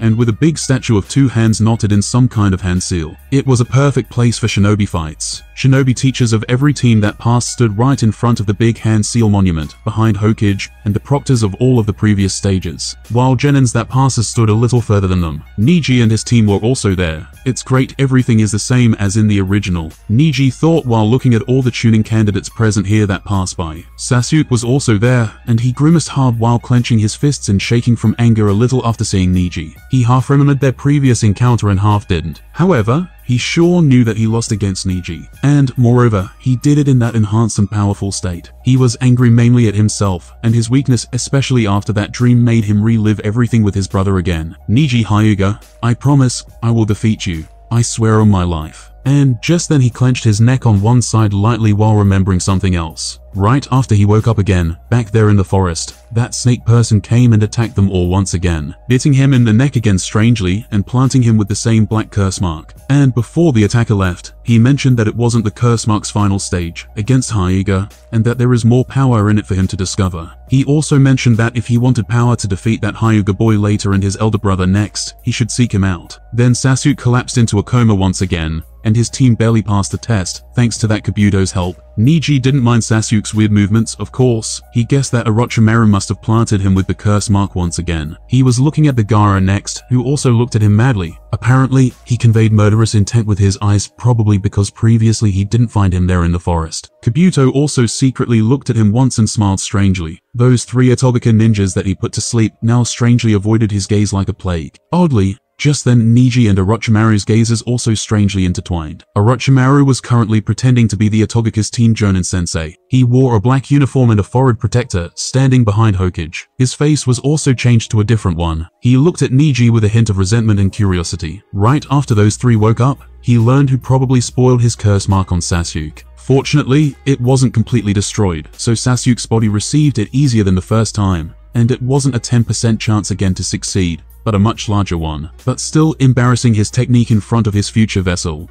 whom he wanted to come and seek him out for strength on his own, certainly didn't stand well with Orochimaru. Therefore, this time around, Orochimaru also internally enforced his curse mark with many different protective Fuinjutsu seals, so the chakra couldn't be drawn out easily by Neji again, like the last time. Wait, what the hell? But just then, while looking in Neji's direction, Orochimaru's whole being suddenly got surprised. Perplexingly, he could sense a bit of his own Senjutsu chakra from the boy, only he could sense it out of all the people present there, because that's his own Senjutsu chakra. No matter how small it was, at such a close distance, it would be weird if he didn't sense it easily. He kept that part of my Senjutsu chakra he removed from Sasuke inside of his body all this time. But why? What is the point? Orochimaru, with his enormous experience in shinobi matters and techniques, suddenly couldn't find an answer for himself right now. It's simply useless. Why? Orochimaru was an extremely curious person by design, and when he finds something that bothers or intrigues him, he won't stop until he finds an answer, even if it took decades. Keeping his Senjutsu chakra inside of someone could theoretically give them the ability to draw on natural energy, once they desired. But what was the point of that? They would die in the second if they aren't careful.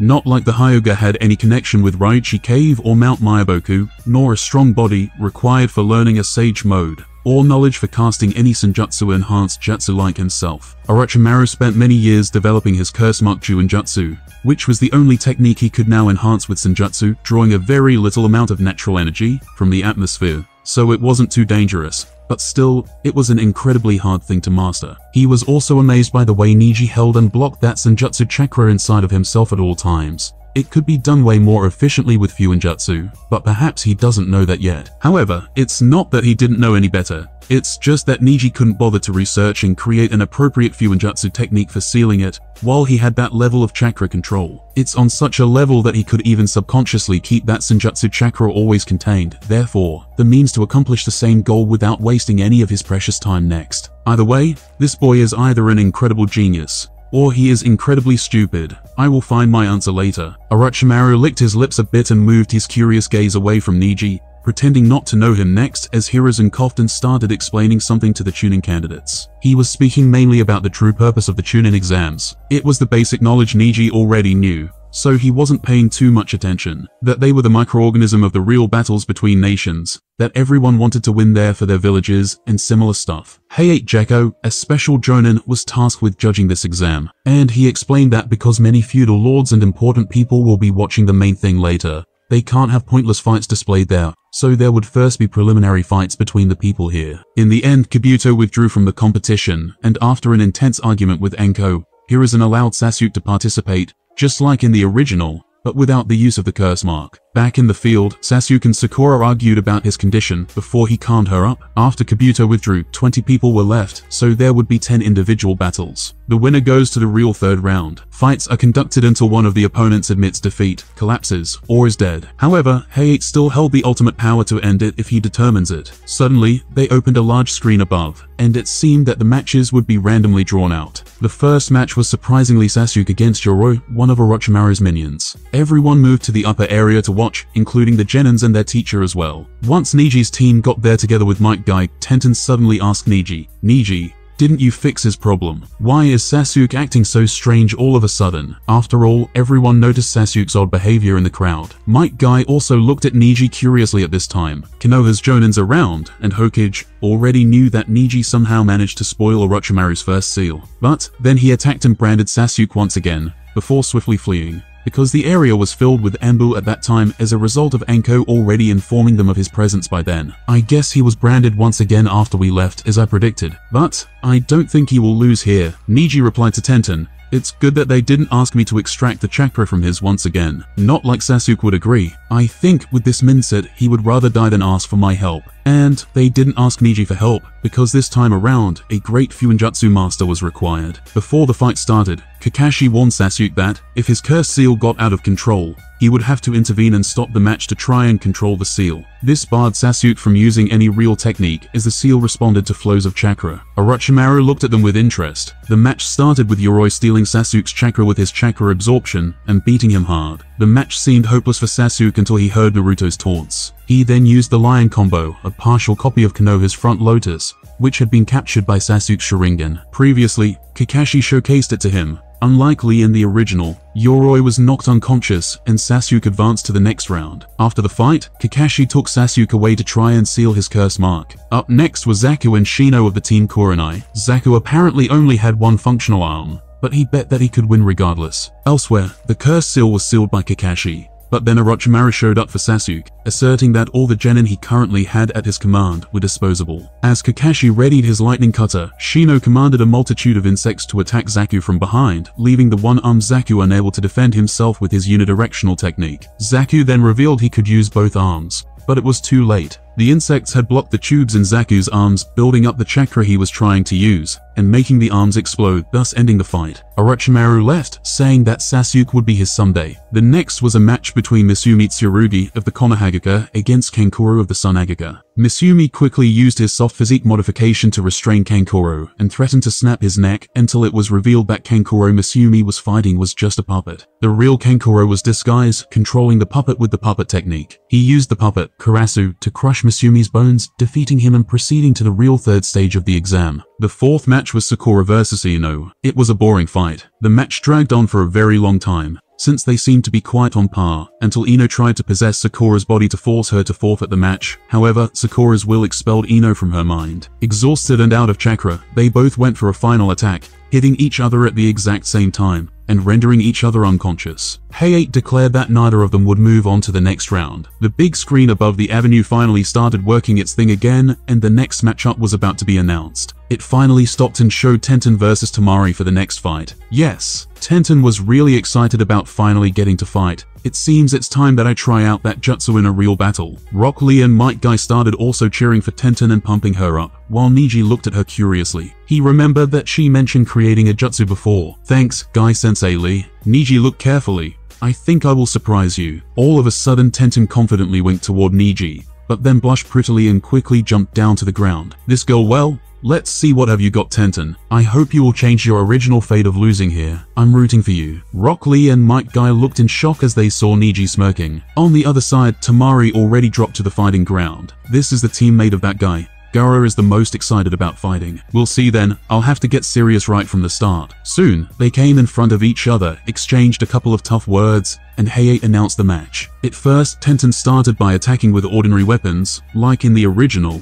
but quickly she noticed that Temari was very strong, as she easily deflated all of them, before sending a large wind wave toward her. Tenten immediately jumped back all the way to that giant monument. Everyone in the crowd watched curiously to see what would happen next. Until now, Temari clearly had an advantage in this phase of testing out, as she didn't even fully open her large fan until now. Rock Lee and Might Guy yelled in support, while Neji curiously watched, guessing what her new move was. And just then everyone heard Tenten say, "I prepared to leave this for later. But it doesn't matter now, you're very strong. I'm sorry if this is overkill. Hope you'll be alright soon as Kunoichi." Pressure wave. It was a Fuinjutsu technique that seals a predefined large amount of chakra in a really small separate pocket space inside her scroll under tremendous pressure, far more than is normally possible, and the user then opens the seal on one side, focusing it in the direction of the opponent. The result is a huge energy chakra blast shot at the opponent. It can be used in a way of a large cannon attack, or with many different small pocket dimensions on a large scroll, like a barrage of smaller attacks,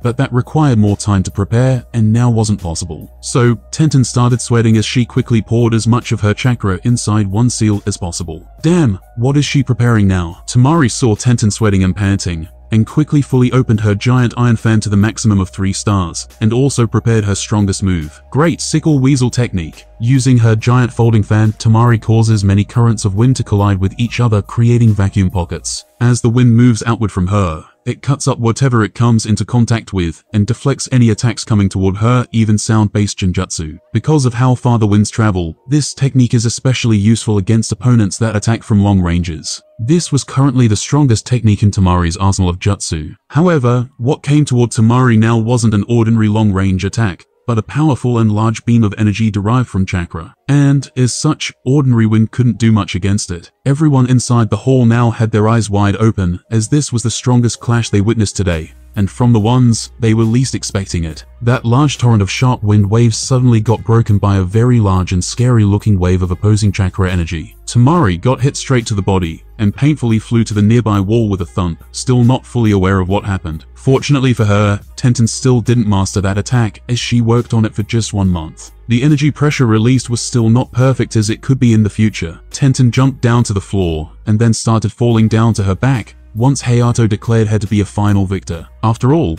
her usage of this technique was also still not the most efficient as it could be in the future. Surprisingly, Neji also noticed her current state in peril, and then he suddenly disappeared from his place, and quickly reappeared on the fighting stage, right behind her, quickly catching her up from behind. She opened her eyes wide in disbelief and blushed on her face once it happened, but then she fainted due to chakra exhaustion. This girl has some really creative ideas. Good job, Tenten. Neji thought while looking at her sleeping face warmly. This move has even more potential to be developed in the future. I will help her. However, the most she lacks is chakra. He then passingly glanced at the injured Temari on the other side of the ring, and then again at Tenten in his arms. I guess this is the first time I changed the fate of this world. It doesn't feel bad, to be honest. There is no way Tenten would have created that move had it not been for him to stimulate her. It seemed that she was really way more in love with the current Neji than the one of that other world. She is at least a low-level jonin now likely, while Temari is a high-level chunin. As Neji carried Tenten back to the watching stands, everyone still remained in awe at Tenten's jutsu. Kankuro, who picked Temari from the ground,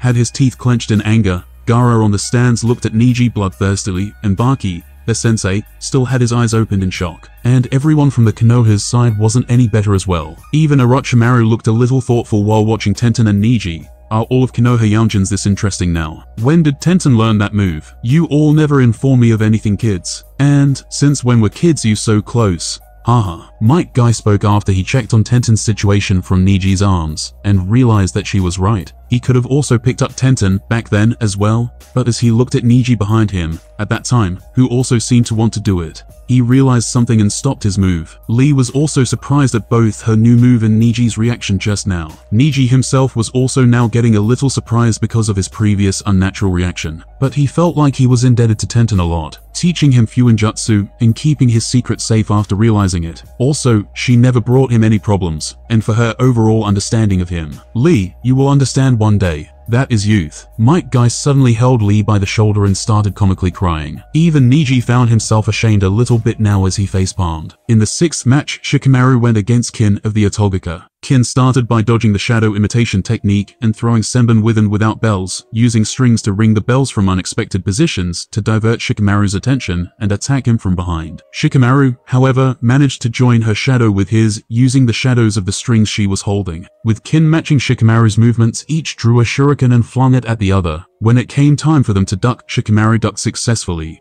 but Kin, having previously retreated, banged her head against the wall and knocked herself out, which turned out to be the true goal of Shikamaru's battle strategy. Therefore, Shikamaru emerged as the winner of this battle. The next match was between Naruto and Kiba. The fight went poorly for Naruto at first, especially after Kiba's Ninken, Akamaru, joined the fight and transformed into Kiba with the Beast Human clone technique. Naruto made a comeback by transforming in a layered fashion into Akamaru and then Kiba, so that, when Kiba attacked Naruto, the second transformation, as Kiba, gave way to the first as Akamaru, leading Kiba to attack Akamaru, still affected by Beast Human clone. Kiba then focused on attacking intensively to keep Naruto from counter-attacking, until Naruto accidentally broke wind, which stunned Kiba, whose sense of smell was magnified 1,000 times at the time. Naruto then beat Kiba by using shadow clones to perform a new technique, the Uzumaki combo. And with that battle being over, Neji finally got summoned to battle Hinata for the 8th match. Neji, both Might Guy and Rock Lee, suddenly turned a bit serious, already knowing the full history between Neji and the main branch of the Hyuga clan. Tenten was already sent to rest away. Don't worry,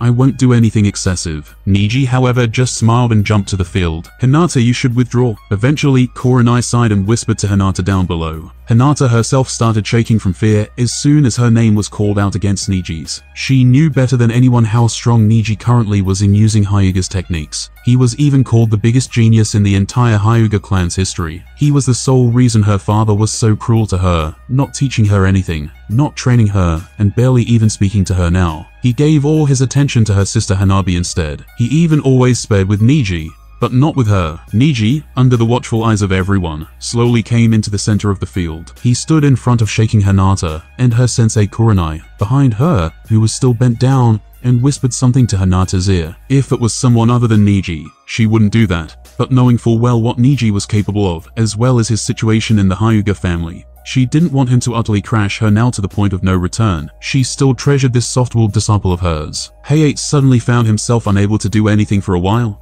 deciding to give them a few more seconds before announcing the match, having sympathy for the poor girl and her sensei as well. And just then, while Hinata's shaking hand was slowly getting up to surrender, an obnoxious roar from the stands stunned everyone. "Hinata, come on, do your best, I believe in you." It was coming from obnoxious blonde-haired Naruto, who leaned against the fence and excitedly shouted down, "Damn, that idiot. Not now." Kurenai bit her lips angrily. Naruto, while Hinata suddenly woke up from her daze, unknowingly moving her hand back. "He believes in me. I can't disappoint Naruto. I too can change like Naruto. Even if I lose, I will never give up, After a few more moments of thinking, Hinata's previously scared face suddenly turned resolute. She smiled at Naruto in the crowd and then said to Kurenai, "Sensei, this is something I must do. I can't always be so scared and weak-willed. I need to do this if I ever want to change." Kurenai looked at her resolute eyes and slowly shook her head painfully. But then she cast another warning gaze with her pretty face to Neji. She didn't say anything to Hinata, and she went back to the stands, deciding to stop the match herself if Neji started to get cruel in any way. Orochimaru and Herzuan looked down with interest. "Lady Hinata,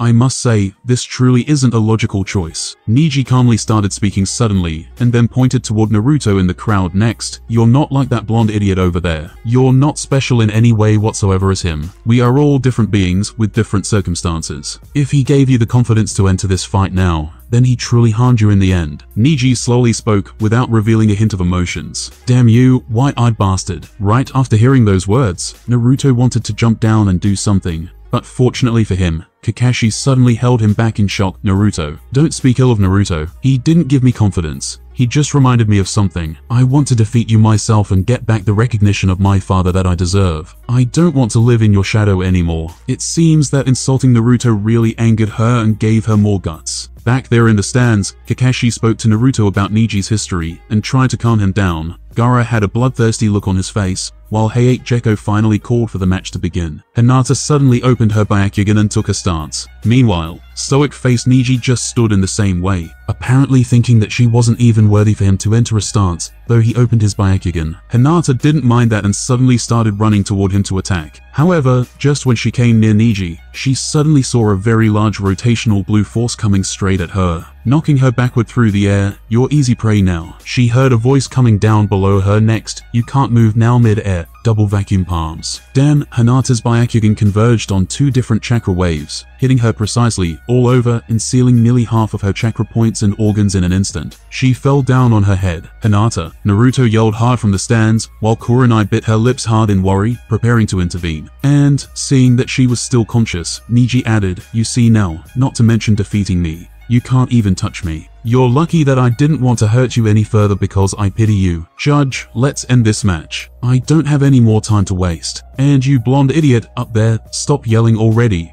Your squeaky voice is hurting my ears. You're the dumbest person I've ever seen in my entire life." Neji really hated loud things and stupid people the most. He truly disliked and even held a great deal of disgust toward Naruto. He wasn't pretending, he seriously meant that. However, as if some kind of god held grudge against him, he saw a limping Hinata in front coughing up blood and saying, "Don't insult Naruto." Neji even laughed a little suddenly, seeing Hinata's weak voice defending him, and Neji's laughs at the injured Hinata. Naruto suddenly started shaking and leaking some Nine Tails chakra all of a sudden. This time he was truly angered. Hiruzen suddenly opened his eyes in shock, preparing himself to attack Naruto and stop the Nine Tails, while Orochimaru started dying of laughter internally from the scene. "Haha, this Hyuga kid is so funny, maybe I could use him." Moreover, he mastered those two high-level Hyuga skills at such a young age. He's a true prodigy. He could prove quite useful to me after Kamimuro dies in the future. Fortunately for Naruto, Kakashi quickly hit Naruto on the back of his neck, knocking him out before it got any worse. Everyone in the crowd had various degrees of reaction. Gaara wanted to fight Neji right now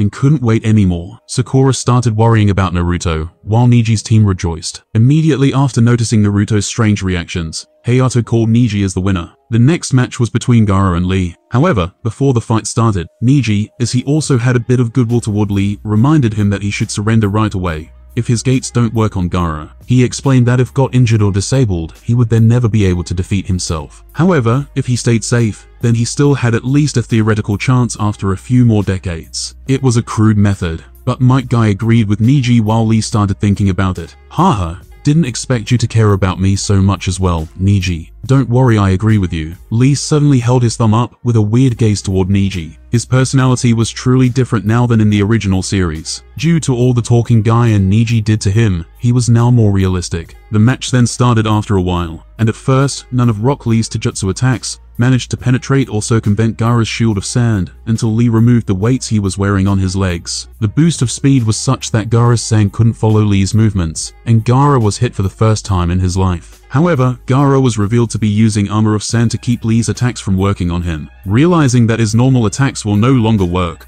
Lee then used his front lotus on Gaara. But in the end, it was revealed that it had been a sand clone. Having no other way to end the match, and with Guy's permission, Lee then opened 5 of the inner chakra gates. The result being that Lee's strength was multiplied immensely for a short time, but also severely injured him. He then proceeded to continuously beat Gaara with his reverse lotus. However, as Gaara fell to the ground, he dispersed his sand gourd as a cushion to break his fall. Different than in the original series, at this time Rock Lee quickly surrendered, on time, so the nearby Jonin saved him from Gaara's next merciless attack. That would have crushed his arm and leg. After Gaara won, the next and final battle commenced between Choji and Dosu. Choji was reluctant to battle, instead wanting to forfeit, but tried after being promised food by his sensei, Asuma Saratobi, if he won. Choji entered the battle with prior knowledge of Dosu's sound-based attacks, and quickly used Human Bullet Tank to plug his ears from the Oto Ninja's attacks. However, Dosu overcame this by transmitting his sound through the water in Choji's body, thus defeating him. After the preliminary ended, there was a drawing of lots to determine the first round matchups for the main tournament. There was a 1-month period in which the remaining genin could prepare themselves. Various important dignitaries would be also invited to watch those main matches. Many foreign shinobi, civilian watchers, and merchants were everywhere around the Konohagaka already. Today was one of the most important dates in the entire ninja world. Eventually, even those feudal lords, the daimyo, alongside their entourages, in luxurious lineups came to the Konoha.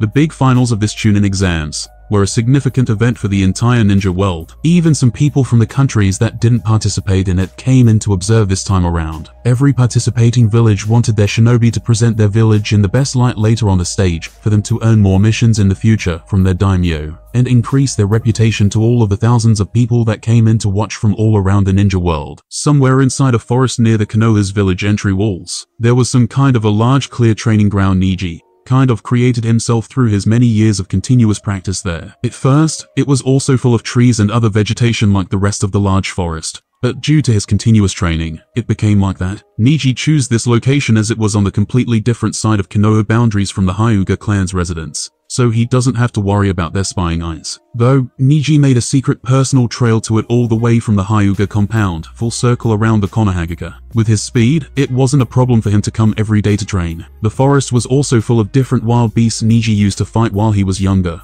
But now, any of those predators somehow sense his strength and avoid him in fear. Rotation. Neji's body suddenly spun rapidly as he expelled chakra from all of his Tenketsu points at once. A familiar blue circle of chakra suddenly formed all around him, being both a protective shield and a deflecting attack tool at the same time, again just 5 meters in length. It seems that for now I still simply don't have enough chakra reserves for further range. My chakra control is not the problem. Neji repeated something that he already knew. That was because he was still just a 13-year-old, and his body and chakra still weren't finished developing to their fullest potential. Neji Hyuga could, for example, form a rotation of somewhere around 10 meters in length if he gave it his all in Neji's estimates. Neji, from the original, could at best do just 2.5 meters around this Chunin exam's timeline. And it was not just rotation for Hiyashi. He could additionally perform all of the other Hyuga secret techniques in a much more superior way than Neji, due to his age, body, and chakra development. This was one of the ways how Neji deduced that his strength could have already been on the middle cage level based on everything that Neji saw from him so far. However, with this now, I should have reached Hiyashi's level already. Senjutsu, rotation. However, this time, Neji's range extended all the way to 10 meters already, and the color it displayed was dark purple,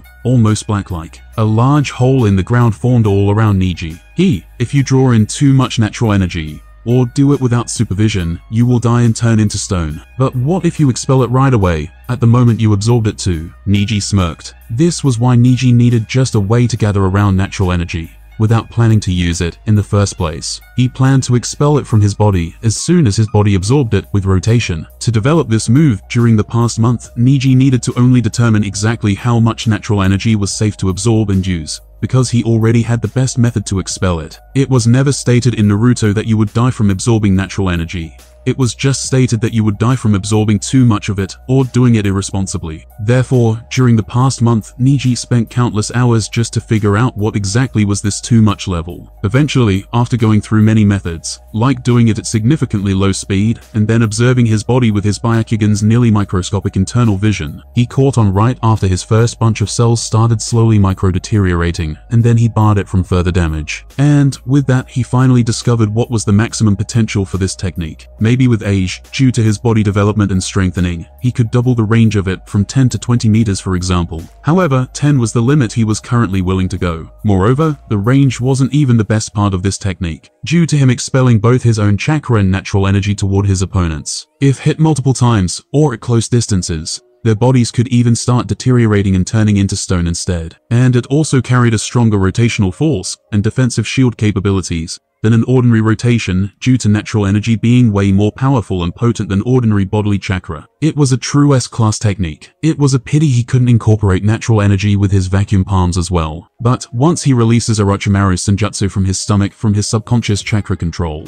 it starts uncontrollably filling his whole body with natural energy. Not just his arms, and only whole body Hyuga techniques like the rotation could be used in harmony with it. It's way too dangerous otherwise, as the time required to bring the natural energy, potentially from his whole body to just his arms for vacuum palms, with chakra control, was too much, and he would have probably turned to stone by then before he succeeded. The whole premise of this was that he needs to expel it all fast. I feel like with this, I could even stand on equal ground with Hiruzen, Hiyashi, and Danzo. There are not many opponents stronger than me currently left inside the village, maybe only Guy-sensei and Jiraiya, who was not in the village. He's late cage level at least. And with this finally over, I feel fully confident to pressure disabled Orochimaru later into giving me that thing to finally deal with my curse mark. Neji's face turned extremely happy and confident, especially for those plans for later. But pity, I still didn't reach a truly microscopic level of vision required for that. It seems that I really must take a look at that forbidden scroll once Orochimaru bears his fangs at the village. After all, training more soul power should increase my vision to jutsu strength. Neji formulated more plans. Only Itachi Uchiha should have been stronger than me at this age. Therefore, I must keep my abilities a top secret until I resolve the problem with the curse mark at least. Neji thought next. Neji suddenly looked at the changing sky. It seems that the finals are about to start soon. Let's meet with Tenten and them next. During the last month, Neji also occasionally helped Tenten with her chakra control, paying her back for the time she was teaching him about Fuinjutsu in the past. He told her about many of his principles and showed her exercises he formulated in the past regarding chakra control, so that she could use her pressure waves with more efficiency in the future without passing out like that again so easily. He also complimented her many times on it. Neji first met with Tenten, Lee, and Guy in their usual meeting spot on one of Konoha's rooftop terraces. Mike, Guy, and Lee would watch exams from the stands while he and Tenten fought. "Neji, you finally arrived. We thought you were going to be late," Tenten joyfully exclaimed while Guy and Lee started rooting for them. "Well, it's time, let's go." Neji just smiled and nodded. The finals of the Chunin exams are held inside the large Konoha stadium at the far left of the village. The Chunin exams arena was a large dome with patchy grass and a few trees and bushes. The areas that don't have grass on them seem to have a dry sandy color to them. On top of the dome were 3 buildings from where the audience usually watched the fights that took place. Tenten and Neji soon entered the large fighting stage down below, with large cheers accompanying them from the crowd. After all, Neji was currently the #1 star of this exam,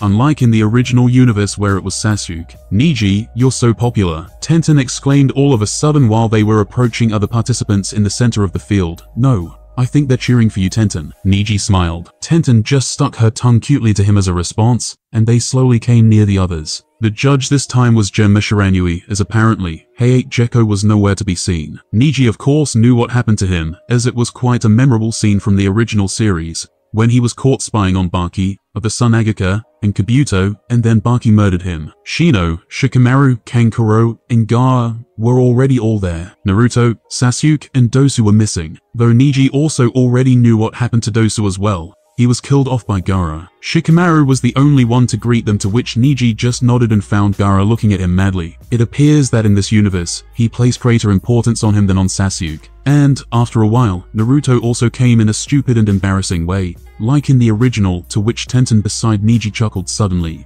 "Neji, you were right the last time. He is really stupid." "Damn," Naruto hissed immediately and wanted to start arguing. But Genma told him to get his card together, and for them all to face the giant crowd next. The final round was finally about to begin. The Kazekage of the Sunagaka village also came to the highest place to watch the competition, together with the Hokage, who now delivered a welcoming speech to all. They also allowed Sasuke to still participate if he came in before his exam started. Genma explained the rules to everyone. Apparently, they still remained the same as in the preliminaries. Then only Naruto and Neji remained standing there as the first match belonged to them. Tenten giggled a little at Neji and went ahead. Hinata and Kiba came, at this time, to watch the battle together. Hinata clenched her fists while looking at Naruto down below. "Naruto, I believe in you. Only you can defeat that person, Apparently she still believed in Naruto's victory, even after her embarrassing defeat to Neji 1 month ago, in a couple of seconds. It was the shortest fight in the entire Chunin exam's recorded history. After that, now her father and grandpa have even completely stopped speaking to her. The only positive thing left for her, at this moment, was her love and respect for Naruto and her team. Sakura and Ino were also sitting together in the crowd, but apparently, Sakura forgot to even cheer for Naruto, because of her worries for Sasuke, who didn't come before Ino reminded her. Though both of them knew that Naruto had 0 chance of winning, having seen that all back in the forest. Though not many people noticed them, there were now Anbu members hidden all over the crowd. Hiyashi, Hiroshi, and even the clan heiress Hanabi were also watching the battle from the stands. Be careful not to miss any moments, Hanabi. This is the biggest genius in our Hyuga clan's history. Down on the fighting ground, Naruto started shouting about something again, when Neji hinted at Genma to start the match quickly, as he hated seeing that ugly orange jacket and that stupid face. And at last, the fight started. Naruto immediately summoned a bunch of shadow clones jutsu, avoiding first close combat with Neji, as it happened in the original. He has either gotten smarter or someone must have warned him in advance. But it doesn't matter, Neji opened his Byakugan. Dozen of Naruto's clones started getting closer to him, Therefore Neji just used an ordinary rotation move to destroy them all. And just when his rotation finished, he was nowhere to be seen. Suddenly he came right in front of the real Naruto. "What?" Naruto exclaimed in shock while Neji lightly double-taped him with his palms, messing up nearly all of his internal organs right away. Neji realized who the real Naruto was just because of his perspirations and the speed of his beating heart. Neji, in this life, was now an expert in exploring physical characteristics,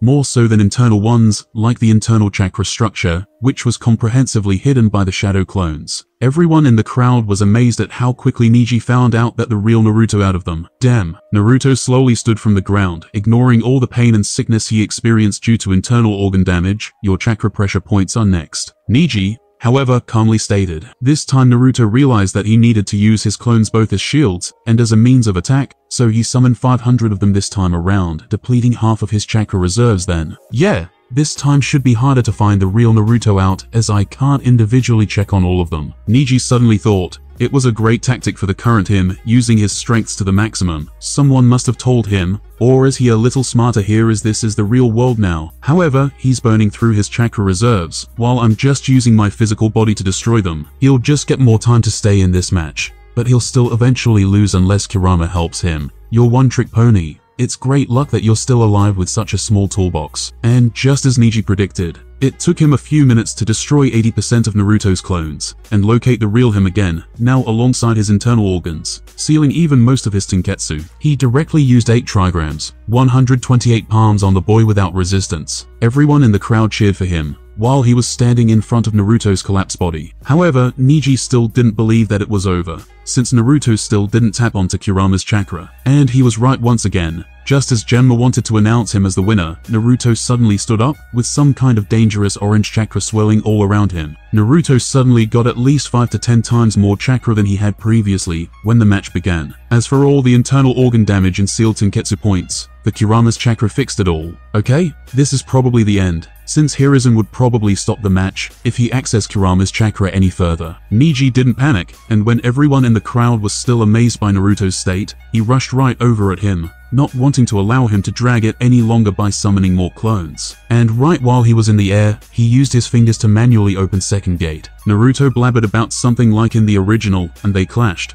However, this time, Neji got an upper hand, as it wasn't even the first Hell Beast transformation that Naruto used there. He launched an attack straight for Naruto's heart, though not too vicious, as there would still be a few plot points Naruto would have to reach later. Naruto reverted to normal and collapsed once more. Yeah, fate doesn't exist, or at least, it isn't set in stone. Right now I changed my fate. Neji slowly murmured and smiled once he was called the winner by Genma, and the whole stadium cheered. Amazing. The young Hanabi watched the whole fight with her Byakugan open, really broadening her horizons of what is possible with Hyuga's skills. Hiashi and Hiroshi just sighed all of a sudden. Thankfully, they always had him under control due to that. Fate was sure cruel to him. He was clearly way more talented than Hinata, and also Hanabi. He was the most talented Hyuga ever, but he was still just a servant due to the 1 second difference in birth between Hiashi and his twin brother. Hinata's whole body was shaking while repeating Naruto's name, while Kiba attempted to console her. Sakura and Ino sighed as they expected such a result, and Guy and Lee jovially stood up and cheered for him. Hokage and Orochimaru also nodded a little in appreciation from the way up.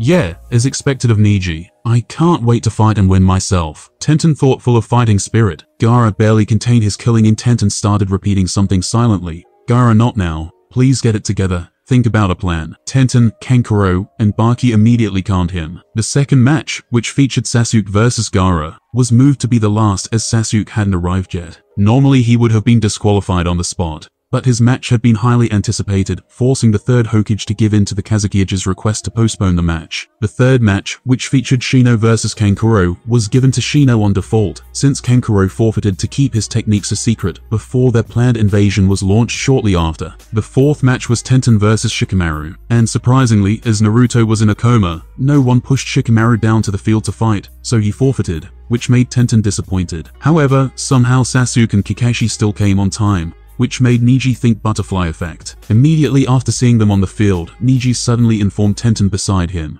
I need to go to the toilet. Guy and Lee was somewhere down below to get a better look at this match. Neji, but why right before the match? Tenten looked at Neji's leaving back, and suddenly had a really bad feeling. From the beginning of the finals, there was an abnormal presence of Anbu there. Gaara versus Sasuke finally came around. Sasuke demonstrated that his speed had vastly increased to the point where the sand guarding Gaara could not keep up. Sasuke also demonstrated Chidori, a technique he had learned from Kakashi and Kakashi's only original technique to injure Gaara. Before the match could finish, however, a smoke bomb was set off in the cage's box. Kabuto, who used the Genjutsu to put almost everybody in the crowd to sleep, and the Konoha crush started. For years, Tsunagika suffered a series of budget cuts by the daimyo of the Land of Wind, weakening the village, and thus rerouting ninja missions to Konoha. One day, Orochimaru, a missing nin from Konoha who founded Otogaka, approached the 4th Kazekage with the proposition of a joint invasion using the Chunin exams, making a Konoha crush plan, hosted in Konoha as a cover to attack. Orochimaru, at some point, murdered the Kazekage and assumed his identity on the day of the Chunin exam's final matches to make controlling Tsunagika easier.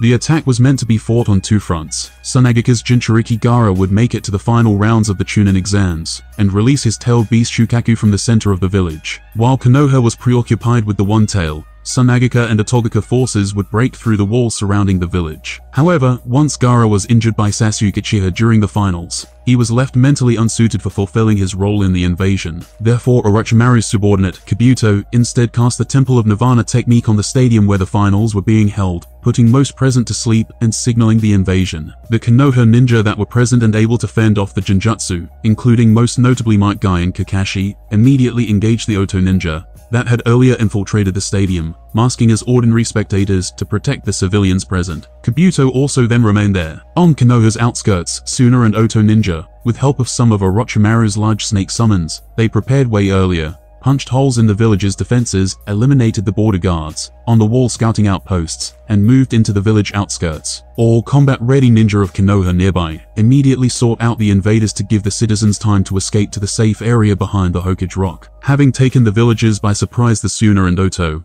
were able to claim some early victories, in part benefiting from the surprise of giant snakes rampaging throughout the village. Meanwhile, Baki, a Tsunagika Jonin, informed Kankuro and Tamari to take Gaara elsewhere to recover and proceed with the plan. Sasuke, confused about what is going on, follows the three, wanting to finish his fight with Gaara and help the Konoha. Kakashi noticed that Sakura too has managed to shake the Genjutsu and told her to wake Naruto and Shikamaru so that they can follow Sasuke. She does so, though she finds that Shikamaru was also unaffected by the Genjutsu, choosing to pretend as he had so that he could avoid being drawn into battle. To help in their pursuit of Sasuke, Kakashi summons Pakken, Ninja Ninken to guide them, and the four set off. The 4th Kazekage also held a kunai to the 3rd Hokage's neck, making him hostage, and allowing them both to get to the roof of their sitting area without confrontation. As one group of Anbu members tried to come to the 3rd's rescue, while the other protected the feudal lord, the Kazekige's minions erected the 4 Violet Flames formation, preventing anyone from getting in or out. As the Kazekige began to mock the 3rd for getting so old and even going so far as to call him sensei, the 3rd realized that the Kazekige is actually Orochimaru in disguise, who sheds his disguise so that he can face his former master face to face. At that point, Might Guy and Kakashi couldn't intervene because they shielded the civilian crowd and believed in the Hokage, is seen as how he easily let himself get restrained inside that barrier, probably wanting to fight with Orochimaru himself. Not like they could crack that barrier anyway. And now, while everything was in chaos, Neji masked himself up, opened his Byakugan, and quietly left the hallways of the giant Konoha fighting arena. He was going straight for the Hokage's residence at full speed, but from a roundabout way through a forest that encompassed the entirety of Konoha, also his favorite place out of the whole village. He already had a route and a plan ready. He's going to employ all of this mayhem in order to achieve his objective. Though he was also aware that real Konoha forces weren't deployed yet, as currently, they were all focused on getting women and children to safety in Konoha's secret hideouts, before launching a counterattack of their own. That's why he's going to leave for the residence right after Konoha's full forces go out as well. So, once he finally saw with Byakugan the tide of the battle slowly turning in Konoha's favor, he launched himself fully for the Hokage's personal residence, where the Scroll of Seals should be. A Scroll of Seals was a scroll containing instructions about how to perform various dangerous jutsu. When certain types of jutsu were deemed forbidden following the end of the Warring States period, The first Hokage placed the information about these jutsu within the Scroll of Seals. The scrolls were subsequently stored at the Hokage residence, unavailable to be read by anyone but the Hokage. After a few minutes, Neji finally came in a range from which he could inspect the building in question with his Byakugan. Weird, only 10 Ambus are there. Did they not guard this place heavily at all while Hiruzen was not here? Or they left now to help with the invasion? Well, doesn't matter to me. Neji quickly analyzed 10 ordinary Ambus were something that he could deal with quite easily. The real problem is whether the Scroll of Seals has some kind of protective seal on its own as well. But judging from when Naruto took it back then, it shouldn't have. But no need to know, maybe it was purposefully lifted out for Naruto by Hiruzen, or they placed it later as a response after that. If it comes to that, then I'll simply take it for Orochimaru and ask him to help me lift the seal, as I'm not especially good at Fuinjutsu. Neji thought about many variables as he suddenly sprinted for it. The Hokage residence was a large mansion occupied by the Hokage during their tenure, and is located close to both the Academy and Hokage Rock. Circular in design, it was also one of the largest buildings in Konoha, towering over most other buildings. There is also the kanji for fire painted on the roof of the building. Those ambu were all carefully hidden around the building. As Neji still didn't want to get discovered, he decided that after killing them, he would store their bodies inside of the scroll he prepared alongside the needed jutsu itself. It was a simple Fuinjutsu. He came to their sensing range like lighting, in his second gate form, killing them decisively one by one, before they managed to regroup, only to be destroyed by his new jutsu, the Senjutsu. Rotation, and the Scroll of Seals was later surprisingly easy to find with his Byakugan, with the ability to scan large areas, and especially suited for searches like this one, as it could help Neji see through walls. The Scroll of Seals was without a seal on its own, and the spirit transformation technique was there as Neji needed. It was truly easy. But if they stationed more ambus there, it might have not been. He quickly copied just that specific technique instead of stealing the whole thing, to avoid inducing more wrath in Konoha's elders, resulting in more searches later. Now was the most critical time of his plan, if he wanted freedom. At any rate, the remaining techniques were either all rubbish or simply useless to him. Therefore, he rationally calculated his risk-to-reward ratio while doing this move. He doesn't have high spatial affinity or years to learn the Flying Thunder God, like Minato. He didn't have any desire whatsoever for the Reaper Death Seal, 8 Gates, or the Edo Tensei, and they were the best techniques written there in Neji's opinion. However, it's not like he didn't desire to copy them in addition, just in case. But he didn't have the time now, as the fight between Orochimaru and Hiruzen could be over at any moment, and he needed to catch Orochimaru. Not to mention that the chances of him getting found out would be bigger with every second he remained there. Somewhere inside the big forest Neji, without a drop of blood on him, read the jutsu's description with a wide grin. Jackpot. This method is perfect for cultivating spiritual power. Just as I suspected, the technique was an S-rank class, and while the 8 Gates was the peak physical, this was the peak spiritual technique. It allows the user's spirit to leave their body. Versatile in application, this technique can be used in a variety of ways, depending on the user's intentions. By taking possession of a target, the spirit is able to suppress and collapse the victim's spirit, killing them. Should the user intend to, possessing a victim can instead enable the former to freely manipulate their actions. This technique enables the user's consciousness to exit their physical form. Its adaptability makes it suitable for a wide range of purposes, depending on the user's objectives. By inhabiting a target, the user can subdue and extinguish the victim's essence, resulting in their demise. However, if the user wishes, they can commandeer the victim's body to manipulate their actions. It's time to meet that man Orochimaru. I feel like my freedom, at last, isn't far away. Neji laughed once he ran back, preparing to ambush Orochimaru and his team while the man was weakened. Once Konoha finally launched a counterattack against the invading forces and turned the tide of the battle, solving all of the remaining invaders slowly and assessing the damage, no one noticed a shadow quietly leaving the village walls, chasing after the mastermind of this whole failed invasion. Orochimaru was currently held by 2 of his Otogaka subordinates. He brought along to erect the barrier, preventing anyone from intervening while he assassinated Hiruzen, though the plan failed. Kabuto also joined them after a while, successfully escaping with the Sunagakas Jonin Baki from Kakashi and Might Guy. Before they parted ways, 2 more of Otogaka's ninja were also present. They hastily jumped on tree branches of this dense forest, while running expeditiously right to their secret hideout base, located somewhere in the Land of Sound. All of their expressions were solemn due to Orochimaru's present state, and no one dared to speak much, not even Kabuto. Orochimaru was strangely quiet during this time, thinking about everything with a grim and angry expression. I truly didn't expect that old man to learn that seal. Not to mention humiliate me like that and die with a smile on his damn old face. Orochimaru gritted his teeth. It didn't go in any way he planned it to go. Additionally, he didn't even manage to get Sasuke. His whole trip to Konoha was a failure. Orochimaru was an orphan who became a pupil of Hiruzen Sarutobi alongside Jiraiya and Tsunade. Compared to the more laid-back Jiraiya, Orochimaru stood out as a genius. His talents, insight, and determination were considered by Hiruzen to be that of a prodigy seen only once in a generation. After losing his parents in a war, Orochimaru found a white snake near his parents' grave, with Hiruzen's explanation of it representing fortune and rebirth, inspiring Orochimaru to study Kenjutsu and obtain knowledge of all techniques. Later, after even his young disciple Naoki, Tsunade's brother, died on a mission, having experienced the fragility of life, he now wanted immortality. This led him to eventually start experimenting on various people, some being fellow Konoha shinobi he kidnapped. He used them as human guinea pigs to develop techniques that would grant him immortality, the end result being living corpse reincarnation. He also worked with Hashirama Senju's DNA, experimenting on 60 children he kidnapped to recreate the first would release, having help from Danzo. Later, Hiruzen finally couldn't take it anymore and decided to exile him. For most of his exile, he could just hide from the Konoha. However, after he found the Otogaku and started training disciples, he knew that his forces would eventually grow so large that he couldn't effectively hide from the Konoha anymore, and that the Konoha considered him so dangerous that they would eventually attack him. So, he attacked them first at a time when he thought he was powerful enough to win, and before the Konoha were prepared to defend against him. He also needed a powerful vessel for his technique with Kekkei Genkai to last for a lifetime, not like the previous garbage vessels, which could only last for 3 years at most. He needed preferably an actual living Uchiha with Sharingan, and the only surviving one like that was there. The living corpse reincarnation immortalizes one's mind, transferring it to a stronger body before the current host rots. It was developed in order to fuel his dream of acquiring all the knowledge in existence, a feat that cannot be achieved in a single lifetime. That was also his attempt at immortality. He also held a great deal of hatred for Hiruzen and the entire Konohagaka,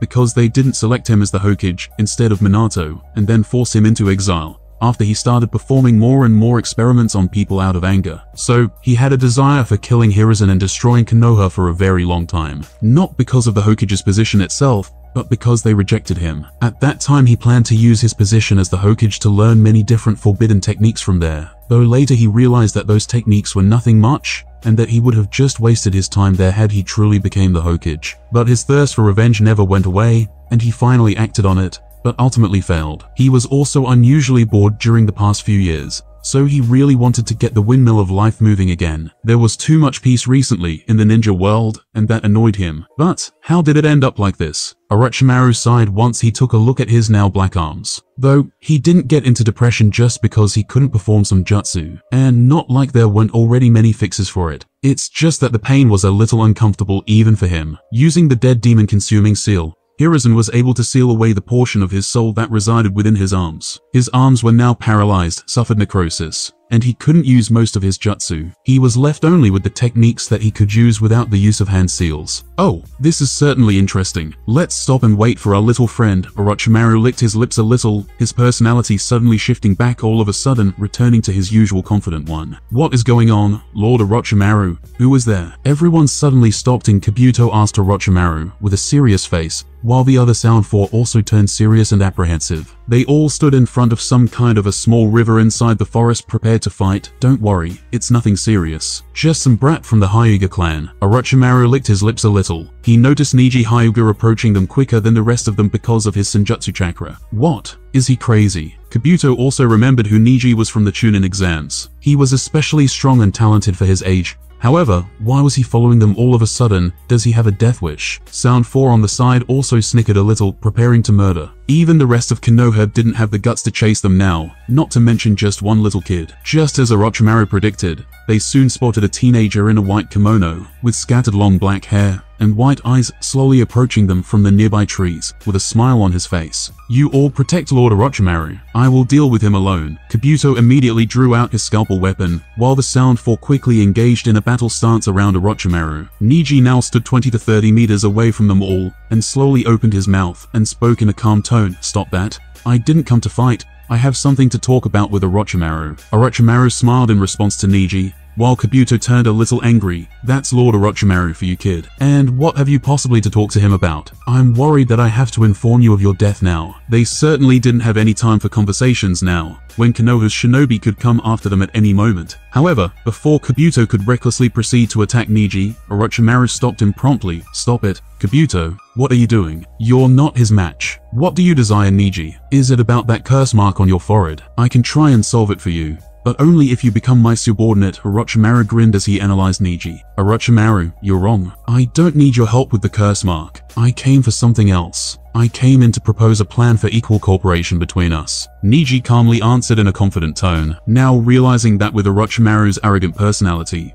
they would indeed need to clash first in some form or another, before they could negotiate on equal terms. But he didn't care much. "You new generation kids are indeed too cocky. You should know your limits. I gave you the chance to resolve your insolent behavior of stopping us peacefully, but you didn't cherish it." Orochimaru's face turned a little displeased again, and his whole entourage suddenly got angry as well. Not one of them was previously recruited in this way. Orochimaru was giving him surprisingly a lot of care. "Kabuto, Kidomaru, Teiya, you bring him down first. I'm going to plant him with my curse mark. You two, Seiken Yuken and Jirobo, remain near me just in case." Orochimaru licked his lips and ordered. Kimimura was near the end of his life, and he needed a new subordinate of that caliber. He couldn't use Neji as his next vessel because of his Hyuga clan slave seal, just like he couldn't use Kimimura as a vessel either due to his strange illness. But as subordinates, they could still be of use. Moreover, he also always had a nagging feeling that Neji was hiding something really important. So, he still gave Neji a chance to live after this. However, his treatment would be much crueler one. He was nearly out of chakra due to his previous difficult battle against Hiruzen, so he left those two near him, just in case a sudden sneak attack of some sort from other people of Konoha came at him. He still didn't rule out that the boy in front of him also worked on their orders. Moreover, felt like the team of those three could easily solve him, no matter how talented he was. "Well, it's even better for me in this way to not come at me all at once. After I reduce their number this way, I'll even have more leverage in this conversation." Neji's face remained calm and collected. He also quickly went over all the information he could remember inside his mind about the two Sound 4 members and Kabuto. They could theoretically pose a challenge to him together, as Kabuto was an elite Jonin level ninja, while the other two were at least low Jonin. However, he knew a lot about their abilities, while also possessing ace in hold techniques they knew nothing about. The Sound 4 were originally prisoners of Orochimaru, forced to fight other prisoners to the death in battle royals. By surviving their respective matches, they proved themselves to be the strongest of Orochimaru's prisoners, and as such, they were given curse marks, and made his bodyguards. They all wore Otogaka's protectors in various places on their bodies, and were dressed in similar attires as Orochimaru with thick rope belts and kimonos. Both Seiken and Juken had fair skin and straight, dark blue hair with long bangs that covered each different eye. They both wore a green shade of lipstick, and had dark markings around their eyes, giving them an androgynous appearance. As Yuken usually slept inside Seiken's body, his head protruded from the back of Seiken's upper back and hung limply, making his hair cover his face. Being the tallest member of Sound 4, Jirobo was a large and imposing young man, towering over the rest of his teammates. He had fair skin and narrowed slanted orange eyes. He had 3 tufts of orange hair on his head, a mohawk of sorts that ran down the middle, and 2 similarly styled tufts of hair at the side. He was also considered to be the weakest out of the Sound 4. Kidomaru was a dark-skinned shinobi with black, shaggy hair tied into a ponytail and black eyes. He was the second tallest member of the team and with a confident grin on his face. Uniquely, Kidomaru also had 6 arms and an eye on his forehead that was usually closed and concealed. And finally, Teiya was a fair-skinned girl with a slender build, and was the shortest member of the Sound 4. She had brown eyes that were accentuated by her eyelashes extending into the corners of her eyes, and was usually sporting an impassive expression on her face. Teiya's most distinctive feature was her long, untamed, dark pink hair that fell past her shoulders with long parted bangs framing either side of her face, and one between her eyes. Her curse seal is applied on the back of her neck, where it is in a circular pattern of 3 hooks, similar to a Triskelion, concealed by her hair. Then come at me, Orochimaru's minions. Neji opened his Byakugan and readied himself to battle. Kabuto smiled arrogantly as he took some kind of personal strength boosting pill, after whispering something quickly to Kidomaru and Teiya. His hands also started glowing blue in a sharp way. Usually everyone should avoid close combat with your Hyugas, but not me. I'm a medical specialist and know everything about your clan. Kabuto smiled all of a sudden while preparing to launch. Moreover, I have Teiya and Kidomaru to keep you busy. I just need one good sneak attack done. Let's see your level, brat. Are you a small or a big fry? Kidomaru already activated the first stage of his curse mark, his whole body now covered in black marks. He then bit his finger and immediately summoned a giant spider Katagumo. It was a gigantic black spider with orange stripes going down the back of its abdomen. It greatly resembled a tarantula. It immediately climbed higher to the top of the nearby giant-sized trees, and creepily came directly above Neji. You bastard! How dare you even think about talking with Lord Orochimaru? Taiya also immediately entered her first stage of the curse mark, picking up her special flute next, and then called on her own summoning Doki. They were three eerie-looking large and muscular beings. Their eyes and ears are covered, and their mouths are sewn shut. By playing specific melodies on her demonic flute, Taiya could control them, each melody causing them to perform different actions. Usually, those Sound 4 ninja are way more playful and cocky in their personalities. However, with Orochimaru now beside them, they didn't dare to mess around. They turned serious from the start. This is really interesting. Are all of those three being created using your yin release? Are all products of your imagination? Neji turned a little interested all of a sudden, first time seeing a jutsu like this one ever since he came into this world. And he was always deeply obsessed with all kinds of soul-related things.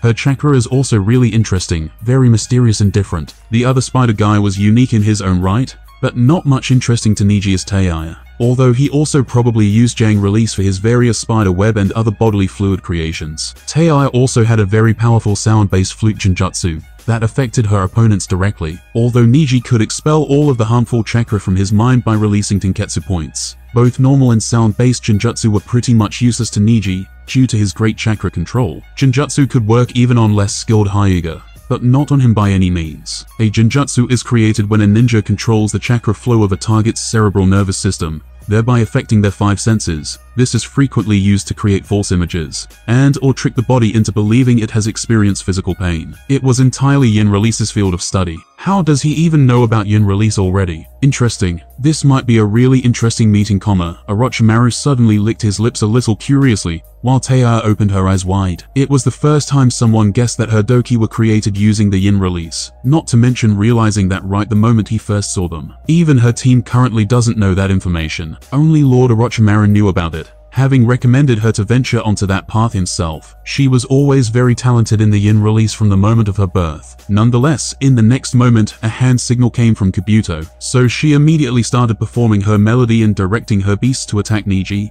now having a bit more respect for him. Kidomaru also snickered and quickly started forming his special spider web from his mouth. Kabuto should have a pretty good body speed, as he managed to keep up with Tsunade in the original. Moreover, since they respected me so much, it's just right to start with the second gate. I have a limit of 5 minutes to end these three. Everyone looked in surprise as Neji's body started oddly emitting chakra. After this, he promptly collided with one of the giants. Gentle Fist is useless against those mindless giants. Then Kabuto, you mentioned medical ninjutsu, so how do you like my enhanced chakra scalpel? Right at that moment, Neji's big chakra scalpel swiftly cut down both the upcoming chakra webs from Kidomaru's direction and the head of one of Taiya's humanoids. Ho ho, Orochimaru murmured a little, while Kabuto opened his eyes wide in shock and even checked his glasses. This level of chakra control, it's simply unheard of. This Hyuga, what a freak. Kabuto, you should realize now why I sent those two, especially alongside you. Yes, your chakra control is truly subpar in comparison to that boy. Only long-range opponents can trouble him. Come back now.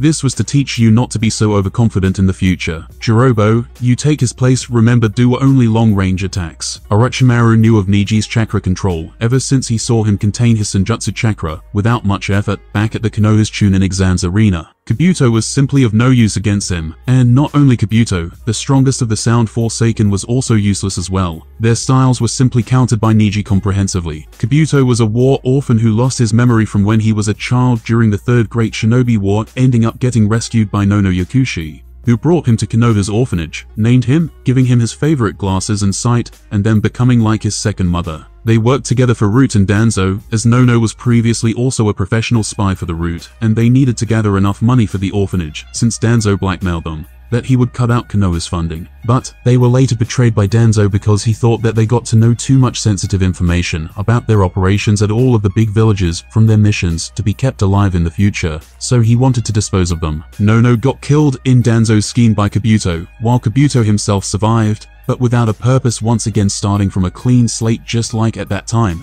He was a child who wondered about his purpose. And just then, Orochimaru appeared and recruited him to the Otogaka, giving him a new purpose in life and a sense of belonging, also explaining to him everything about Danzo's plot. Yes, Lord Orochimaru. Kabuto gritted his teeth and dejectedly came beside Orochimaru to guard him instead of Jirobo. It was the first time today that he met someone with a more proficient chakra control, and by such a larger margin for that matter. He didn't even think it to be possible before. His mood turned grim all of a sudden to be humiliated like that in front of Lord Orochimaru. However, in fact, he couldn't be blamed. He was just an ordinary person, while Neji's current soul was manifested by a fusion of two different souls, while he was just 3 years old, and it grew ever since. While Neji trained in Hyuga techniques, trained his Byakugan, and got more knowledge and will. It was not about pure chakra control anymore. Neji's whole spiritual power was way superior. Jirobo immediately lifted a giant piece of earth and threw it toward Neji, after also releasing his stage of curse mark, while, at the same time, Teia's giant's head regenerated weirdly.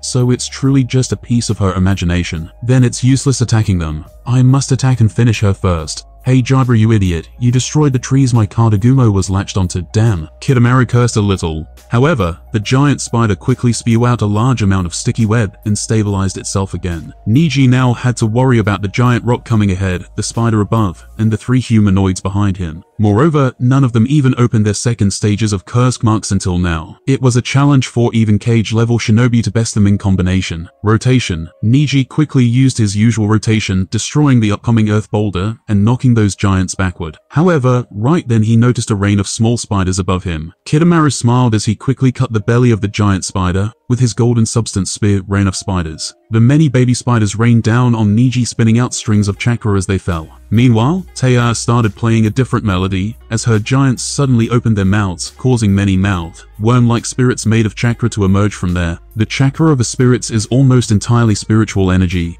causing them to ravenously seek out physical energy in order to achieve balance. Teia's melody directed the spirits at Neji in so complicated a pattern as to resemble dancing. Because of their immaterial form, the spirits are impervious to direct attack. This attack is really dangerous. Even if I get hit by it, I would be in danger. Truly extraordinary. Neji looked at those dancing worm-like spirits. He was again amazed by Teia's odd abilities today. Neji turned back and hit those 2 giants with many of his vacuum palms, forcing them backward and nearly destroying them. Those strange attacks vanishing from their mouths, so until they regenerate again, she can't use her strange spiritual worms. It's good. Once the 3 humanoids were knocked down, Neji then used his defensive 8 trigrams, 128 palms on the spiders that fell from the above. He formed an imaginary area around himself and destroyed those spiders mercilessly like a machine gun, all the while also cutting all of their sticky chakra webs that touched him. After 10 seconds, all of them were destroyed and Teia's beast regenerated. However, unlike in the original universe, this time Kidomaru didn't manage to find Byakugan's blind spot, as Neji's both attack and movement speed of vision were much faster than during that time. Damn, this guy is on a different level. Kidomaru thought as he directed his giant spider to fall onto Neji next. Jirobo launched a huge earth boulder at him again,